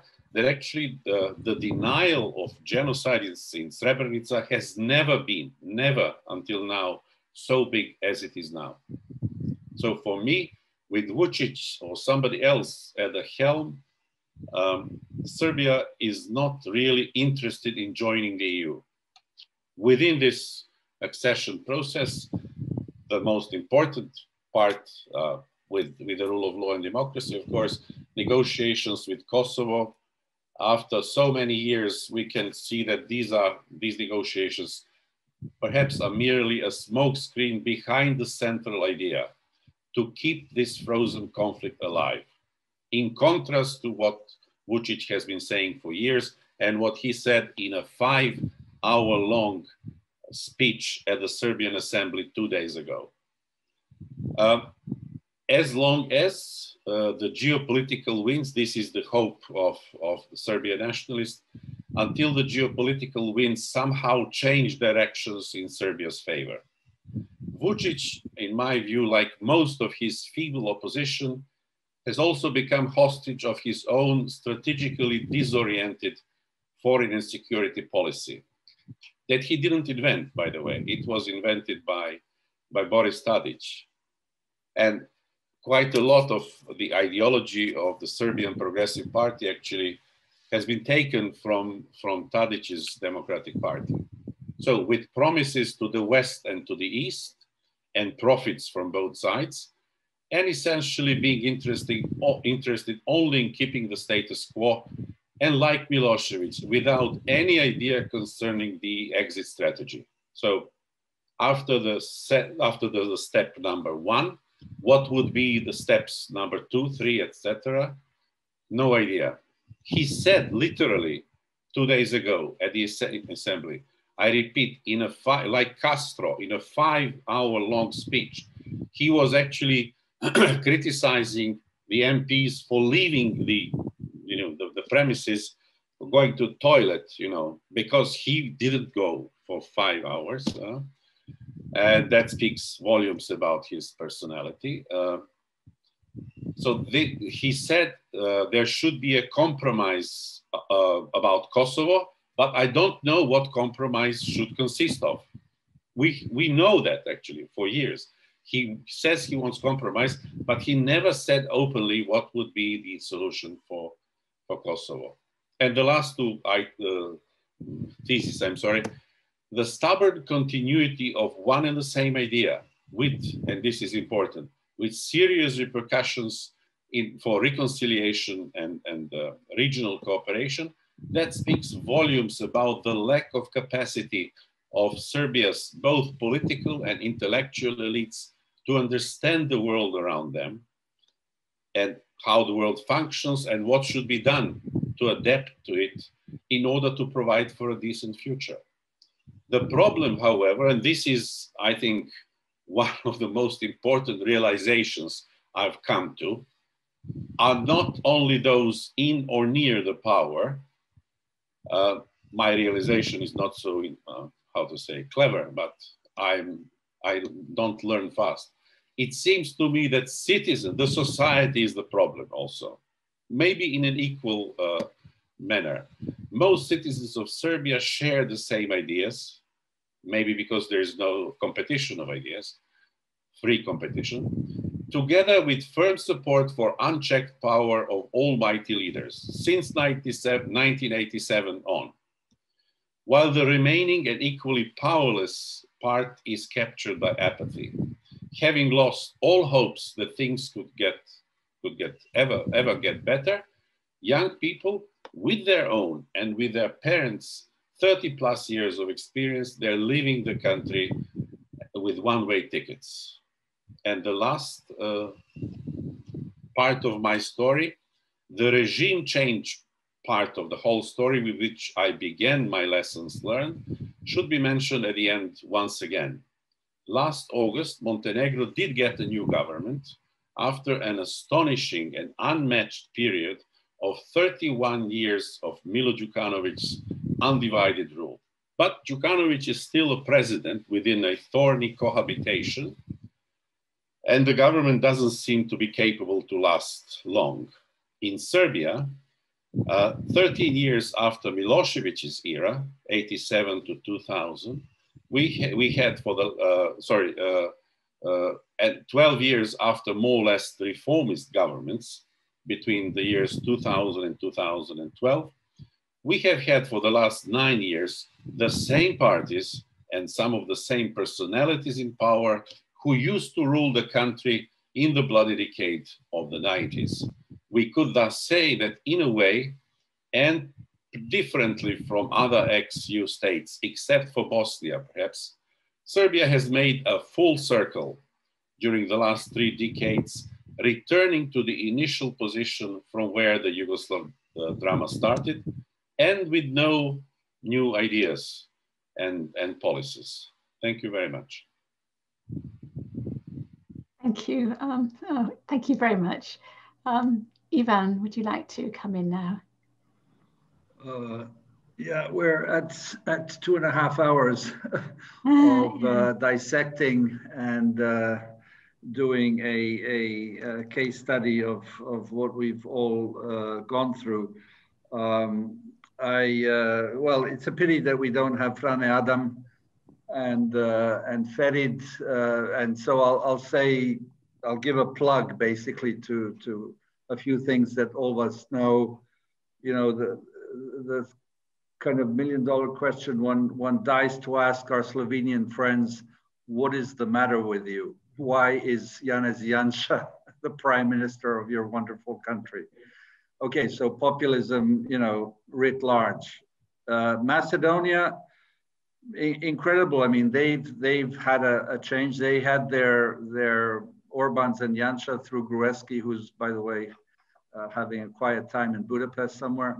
Zaev and the party made a change, and they made, I think this really needs to be underlined strongly, they made a historical compromise. They addressed their big issue with Greece, and you know, in my book, Greece is not off the hook for the responsibility they had to hold back Macedonia back in 2008-9 at NATO summit, when they blocked their entry when Albania was given a green light. I think an aspect of international intervention is to look at what happened later and who has blocked whom in very un-European, undemocratic, kind of worldly ways. And I add France here, that blocked Macedonia in October 2019. As a French student, a Francophile and Francophone, I was outraged by what Macron did, as North Macedonia had achieved a really difficult thing, a change of name. I mean, this is, and you know, kudos to Prime Minister Tsipras and Zaev for actually acting as Europeans with a strategy. As Jovan says, you know, there's lots of lack of strategy, but these two persons, you know, we can go into the reasons for why they went into it, but they've ticked a huge box in our region to solve one of the thorny issues that we've had. I think we need to focus on those examples. I concur with Jovan on Montenegro, a huge change. I think Milo Đukanović shot himself in the foot humongously by trying to put forward this law on religion. Many of our and my Montenegrin friends will tell you quietly that that is the case. He could have continued to rule had he not touched that beehive. A very complicated history and identity issue. And now we have a government that's trying to steer a very fine line between Serbia and Vučić on the one hand and Milo Đukanović on the other. Small country, lack of capacity, everyone knows everyone and everyone else's grandmother and grandfather. And so, you know, my hope is that they somehow manage to muddle through. It's fragile. The coalition, you know, is in danger of collapsing. They're being pushed around and in various ways. Jovan said that, and Serbia is where Jovan said it is. I believe that this whole world of a Serbian world that Jovan described is more for purely technological, political reasons of the catch-all party that Vučić has. He's trying to keep all the strands possible from the extreme right to kind of a liberal part of the, if there is such a thing, of the progressive party. And he's playing on all all registers. I think the question that the opposition is not asking or not clearly asking is, what is it that keeps his ratings around 50% plus minus on a given day? What is it that he's doing to either create the apathy that Jovan talked about, or the satisfaction or the minimal satisfaction that people had? Is it the handouts? And there he follows Kaczynski and Orban, various social handouts. Is it the highways that he is building that our friends like Tadic should have built? Is it the successful vaccine policy, which is probably one of the most positive things that have been done under him? I would say that what's interesting with Vučić, if you compare him to an Orban, he cares very much what the West thinks. And so he works with the Soros family. He appears on television together. He opens a cultural Roma rights center that only exists in Berlin. Belgrade is the second city where that thing has appeared. Has put a Roma state secretary in. Has, you know, we can describe it any way we want, but he has named a prime minister who's a gay lesbian, poking the eye of the Orthodox Church, and so that issue is kind of quietened down completely since he has, you know, we can say what we want, and I'm sure there's a lot to say about the prime minister herself, but it's interesting how he's swirling the political situation. And not only does he not sleep much, but he speaks very much, as Johan just said, you know, morning, lunchtime, and afternoon. And as we all know, anecdotally looks at the opinion polls, and I think is one of the biggest experts on political marketing that there are among contemporary leaders. And I completely concur with Johan. There is no strategy. I mean, I've had, as we all have had, talks with a variety of people, and you know, you ask, well, Djindjic is the only one who had a clear strategy on Kosovo. Unfortunately, he was assassinated. I think after him, nobody had a, you know, this is where we need to go. Djindjic would come into the office and say, we need to deal with the Hague Tribunal in Kosovo as quickly as possible, because this is the ball and chain around our leg. If we don't do it, we're stuck. I think all afterwards, there hasn't been the political strategic courage to set a line for Serbia. This is what we want. This is what we think a compromise is.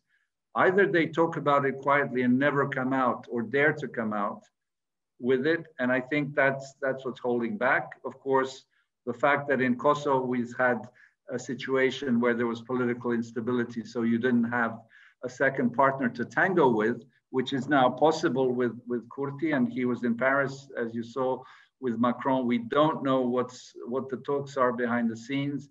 Matt Palmer, Deputy Assistant Secretary, and Miroslav Lajčák traveled together to the region. We know that the Americans are the only ones who have any leverage in Kosovo. The European Union has zero.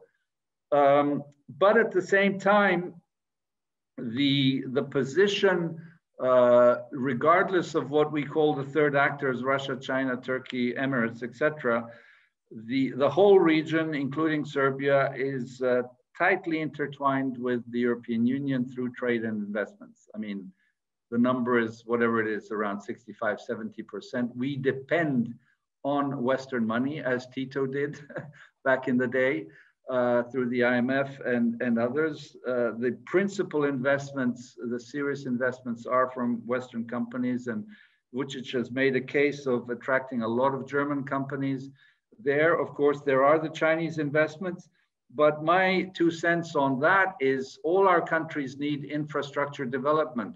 Why is there no geoeconomics from the West coupled with geopolitics to help us build the highways and the bridges that we need? I think that is a priority. And frankly, I'm very happy that we have the highways that we have now. It's easier to get to various places. And I think that there has been something of a strategy in that dimension. Politically, the opposition is nowhere to be seen. Their problem is that they are have-beens. They've been in power. People know what they did, and in fact, they created the system that, quote unquote, Vučić upgraded to, extreme heights of control of media, of clientelism, of helping their cronies and the rest. Well, I'm supposed to talk about the conclusion here. I use this title, "The Extremes of Suffering," which is a quote from Isaiah Berlin, when asked, what is a good government? What is good governance? And Isaiah Berlin said, it's to avoid the extremes of suffering. Unfortunately, Milosevic led us into the extremes of suffering, and not the only one, but clearly one of the major players, along with Tudjman and others. I think we've come out of that. Again, I repeat, I don't think we'll see a war.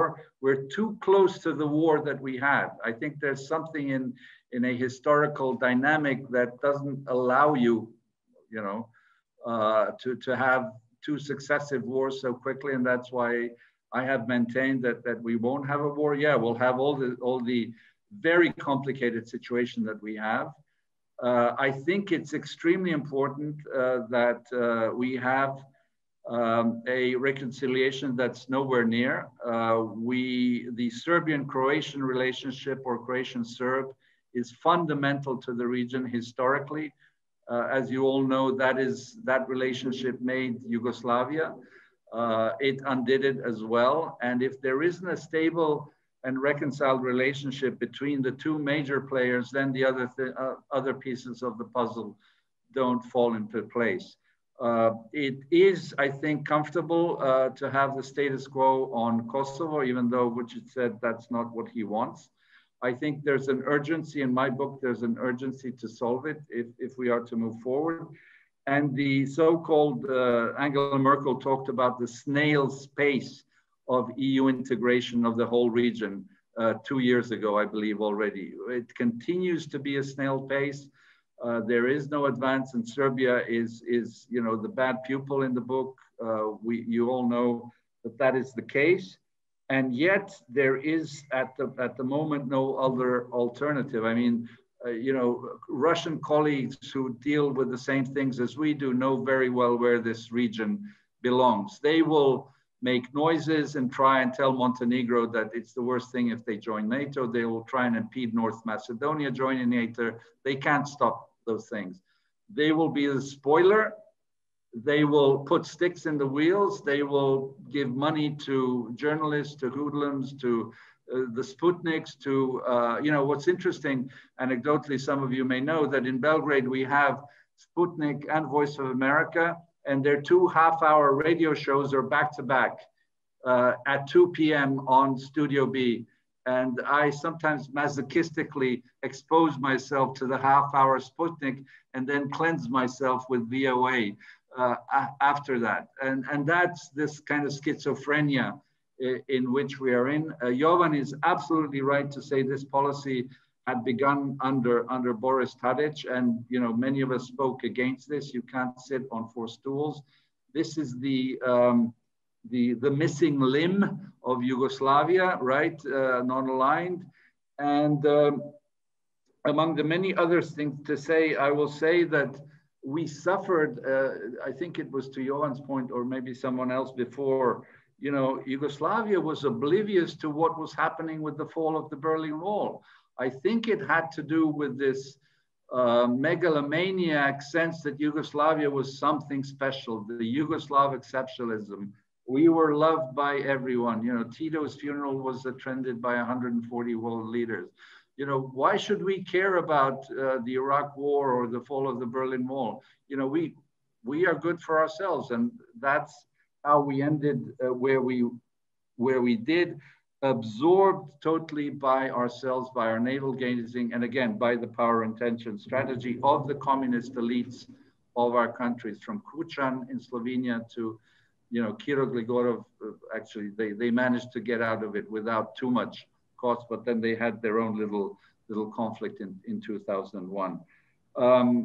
I think that given the state of the European Union and the challenges that the European Union is confronted with, there has been a slight wake-up call given the Russian, Chinese, etc. interference.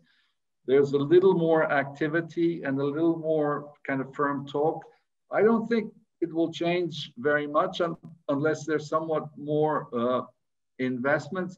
But the European Union is not helping any of this by not dealing with rule of law, threats to the rule of law in the Polands and the Hungaries of the world. So people like Vučić see, you know, you can be a full EU member, you can be a full NATO member, and yet be doing the things that you're doing. Why not replicate what you're doing? So I think we're seeing a period of political stagnation. I think economically things will advance. We have a generation of high-tech, nerdy kids. I was going to say a Yugoslav, a Serbian IT company that does computer games just sold itself to an American company for $250 million. So again, lots of things going on. We're not in the 90s. Yes, the likovi, the personae are there, you know, the Dačićes and Vučićes, but things have changed, not always for the better. Definitely nationalism still there, but fueled by the politicians. And sort of my final obvious word is politics is still very much top down in all of our countries. The message coming from the top defines kind of the ambience that we live in. Milo Đukanović, when in 1997 he decided to split with Milosevic, changed Montenegro. I mean, suddenly everybody thought differently in Montenegro. And so until our leaders start doing a more reconciliatory, giving a more reconciling message towards their neighbors, and as I like to say, until we start becoming champions of each other and, you know, putting out a hand, we will be kind of in this kind of situation. Thank you. So you're back where you started today, actually talking about lack of democracy as being fundamental. Xavier wanted to come in, I think. I had a question, but Ivan answered it. Oh, right. Okay, great. Does anybody else on the panel want to make any remarks, any final remarks? I would like to, I think it's quite important, this highlights from what Ivan said, in case of, because Jovan said Serbia is a full circle, but then it is full circle, but it's not the same dynamics of the place, and it's not the same place. So I think that's essential to see what is that in kind of new Serbian version of urbanism, Erdoganism, its own contradiction that creates a new dynamics. I mean, my only final comment is my contacts with the Serbian kind of, let's call them academic elite is actually, I was confused because actually you see that they want to be in between. They don't want to be in the EU effectively, you know, kind of. But then it reminded me, I said, but do you want to be a new non-aligned? But then the way they play that game is extremely primitive. I mean, it's horribly primitive, so to say. So the level of sophistication, which is you know, required for this intelligent playing in between powers, is still not there. But maybe that is a kind of a sophisticated version which will happen in the future. God knows, you know, kind of. But it's definitely not the full circle back where it was. So, and well, now we are trying to look at the, you know, glass and you know, seeing what is the future. I mean, we look at the past 30 years. So I think we better stop here and not guess too much about the future. So, Susan. Ivan, I'm wondering if you could share a little bit about the Slovene-Croatian conflicts apropos of your discussion of the need for champions of leaders. That, you know, going back, after all, that's where it all started, in my view, as you know. It seems worse than ever. I was interested, we haven't talked much about Croatia, I was in a book panel at the ASN a couple of weeks ago for Mila Dragojevic's book, Amoral Communities, where she looked at its beautiful research about how people in the middle were excluded. And well, you could read the book, but it's really about the process of how nationalism took over and violence took over in Croatia. I'm bringing it up because it turns out she had a reception, she's had a translation in Croatia. She had a reception there with lots of, they refused to use that title. They gave it a title I don't even remember, it was so innocuous. It's clear the Croats, even in the intellectual class, weren't willing to accept what she was saying based on her research among Croatians of how this thing evolved. And then even to the point that she has no data, she's talking about the violence in terms of civilian death and how could communities that live together then turn on each other in civilian ways, not the military component. And it turns out she's not even allowed to get deaths, the numbers of death totals in Croatia. The official who were in charge refused to give it to her. And that's very much in contrast to this wonderful civil society group in Bosnia that we all know did a very, very careful analysis of the total, precise information about who died and where. So the contrast between the two countries in that regard, Bosnians themselves, at least some of them coming to terms with the past in that way, and Croatians not, I think was really striking. Well, lots to say. I'm actually speaking to you from Croatia, from the island of Cres, full of Slovenian tourists, by the way, just jam-packed. Slovenian is more spoken than Croatian here in this small place. Well, one thing, the Slovenes and Croatians are not giving us a good example by not having resolved their border dispute. They're both EU and NATO members. You can live quietly with a more or less open border, even if you haven't solved your border. But as I said, it's not a good example to the rest of us.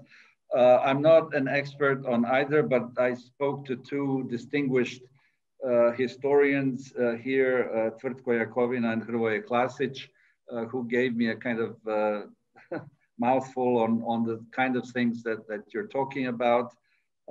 I was stunned to hear that a high-level position in the Ministry of Foreign Affairs of Croatia is held by the sister of the person who assassinated Yugoslav ambassador Rolovic in Sweden.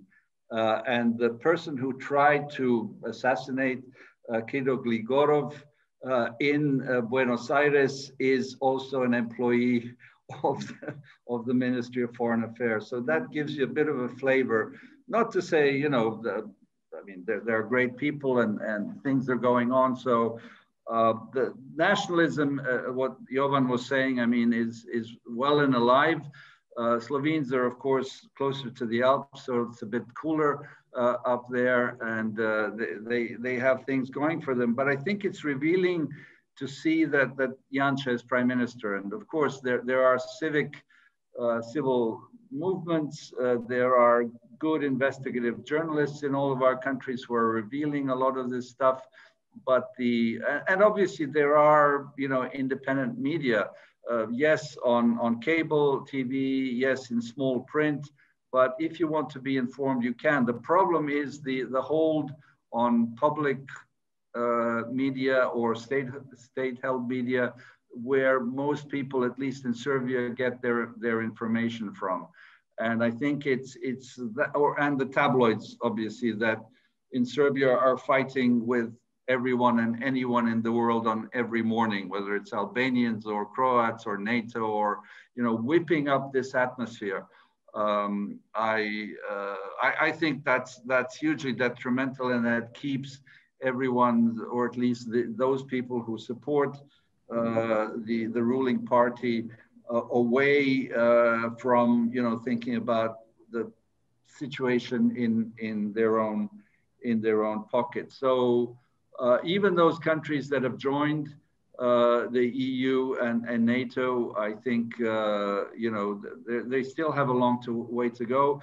I mean, not final word, but I think that this region is part of the West. I mean, in geopolitical terms, you know, we're far from a democratic political culture. That's something that, as you all remember, Dahrendorf said would take 60 years to create. The good news, I like to say, is 20 years have already gone by. So we have another 40 years to go. And it behooves the European Union, you know, if it thinks to have a role in the world, the Geopolitical Commission and the rest, to have a much more engaged view to push back on the, well, not only on the third party actors, the Russians and Chinas, but to do more in the region. I mean, you know, just look at the map and you'll see where this is. And I think Serbia will, at a certain point, join NATO, probably before it joins the EU. You know, not for tomorrow, maybe in 10 years. But again, can you go it alone when you're completely surrounded by everyone else? Yeah, we can't pretend to be, I think Slavo was alluding to this group of people who think we can be a Switzerland or a Finland, you know, and stay out of this. Well, we don't produce cuckoo clocks and chocolate. That's the difference.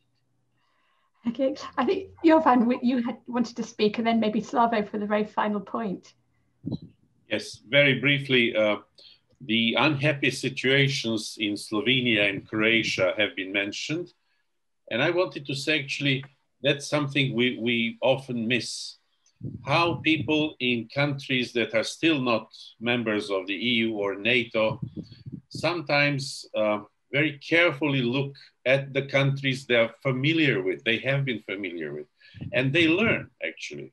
So symbolically, it's very important for Serbs who became Eurosceptics in the last several years to see what is going on in Croatia. For example, when Croatia entered the EU, and I think 2 or 3 years after that, there was not a rise in Croatian GDP at all.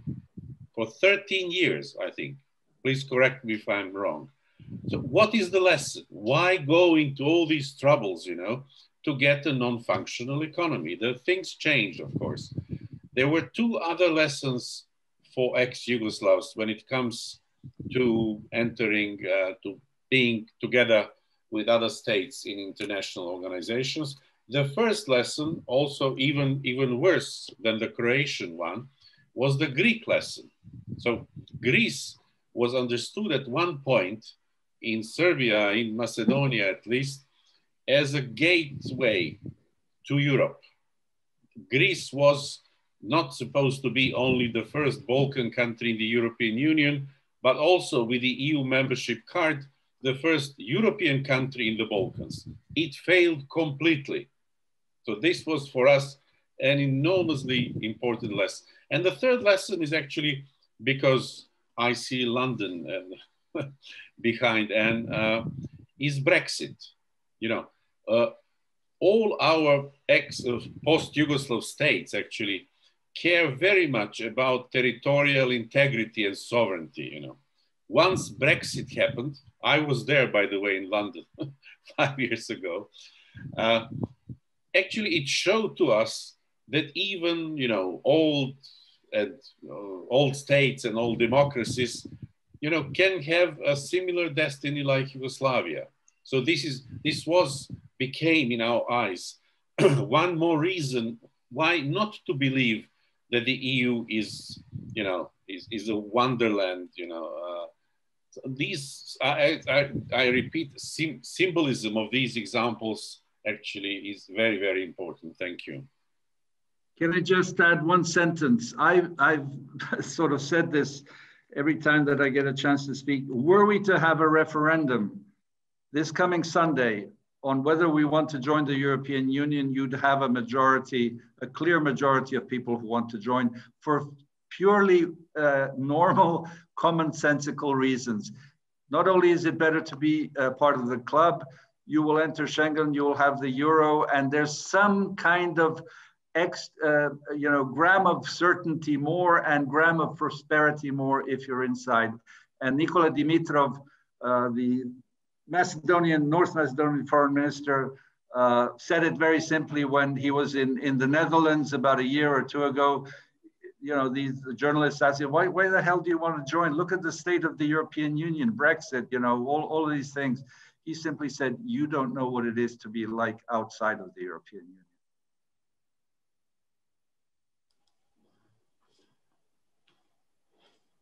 Thank you very much. Anne, we have 5 minutes. We are closing. We should wrap it up, shouldn't we? Why don't you do that? Yes, because there is no time for further questions. And I think we were hoping that we will fill up 2 hours, but we, at the end, did completely 3 hours. And I could see that now would be actually the most entertaining type of discussion that we could have. It's really pity that we are not in live and that we could continue and carry on in some, restaurant with the CEO and continue, with this. But thanks to everybody. This was really, I knew that this would be extremely interesting and good event. And I really think we had a very good gathering, and we did a kind of almost like vivisection. So if any of the students kind of area studies wants to study that, then I think this should be given as addition to book as this recording. So I think we've done a really interesting job, because we look at the past for 2 hours, and then we manage even to address the present issue. I would like to thank very much to all the colleagues, contributors, to all of you that were patient with us and coming with questions. I would like to thank very much to Anne for excellent moderation, and to Patricia for being person behind. And we will let you know when we'll have this recording uploaded and when you can find it. So I thank you all very, very much. And it was despite the constraints of virtual reality, it was as human as it could be. So thank you. Anne, if you want to say anything else. I just wanted to say thank you as well to all the panelists. It was really wonderful, and the audience as well for their excellent questions, and to Slavo for having the idea in the first place and making it happen. Pleasure. Thank you. Absolutely. Thank you, Slavo. Thank you, Anne. Bye. See you somewhere later on. Bye-bye. Bye.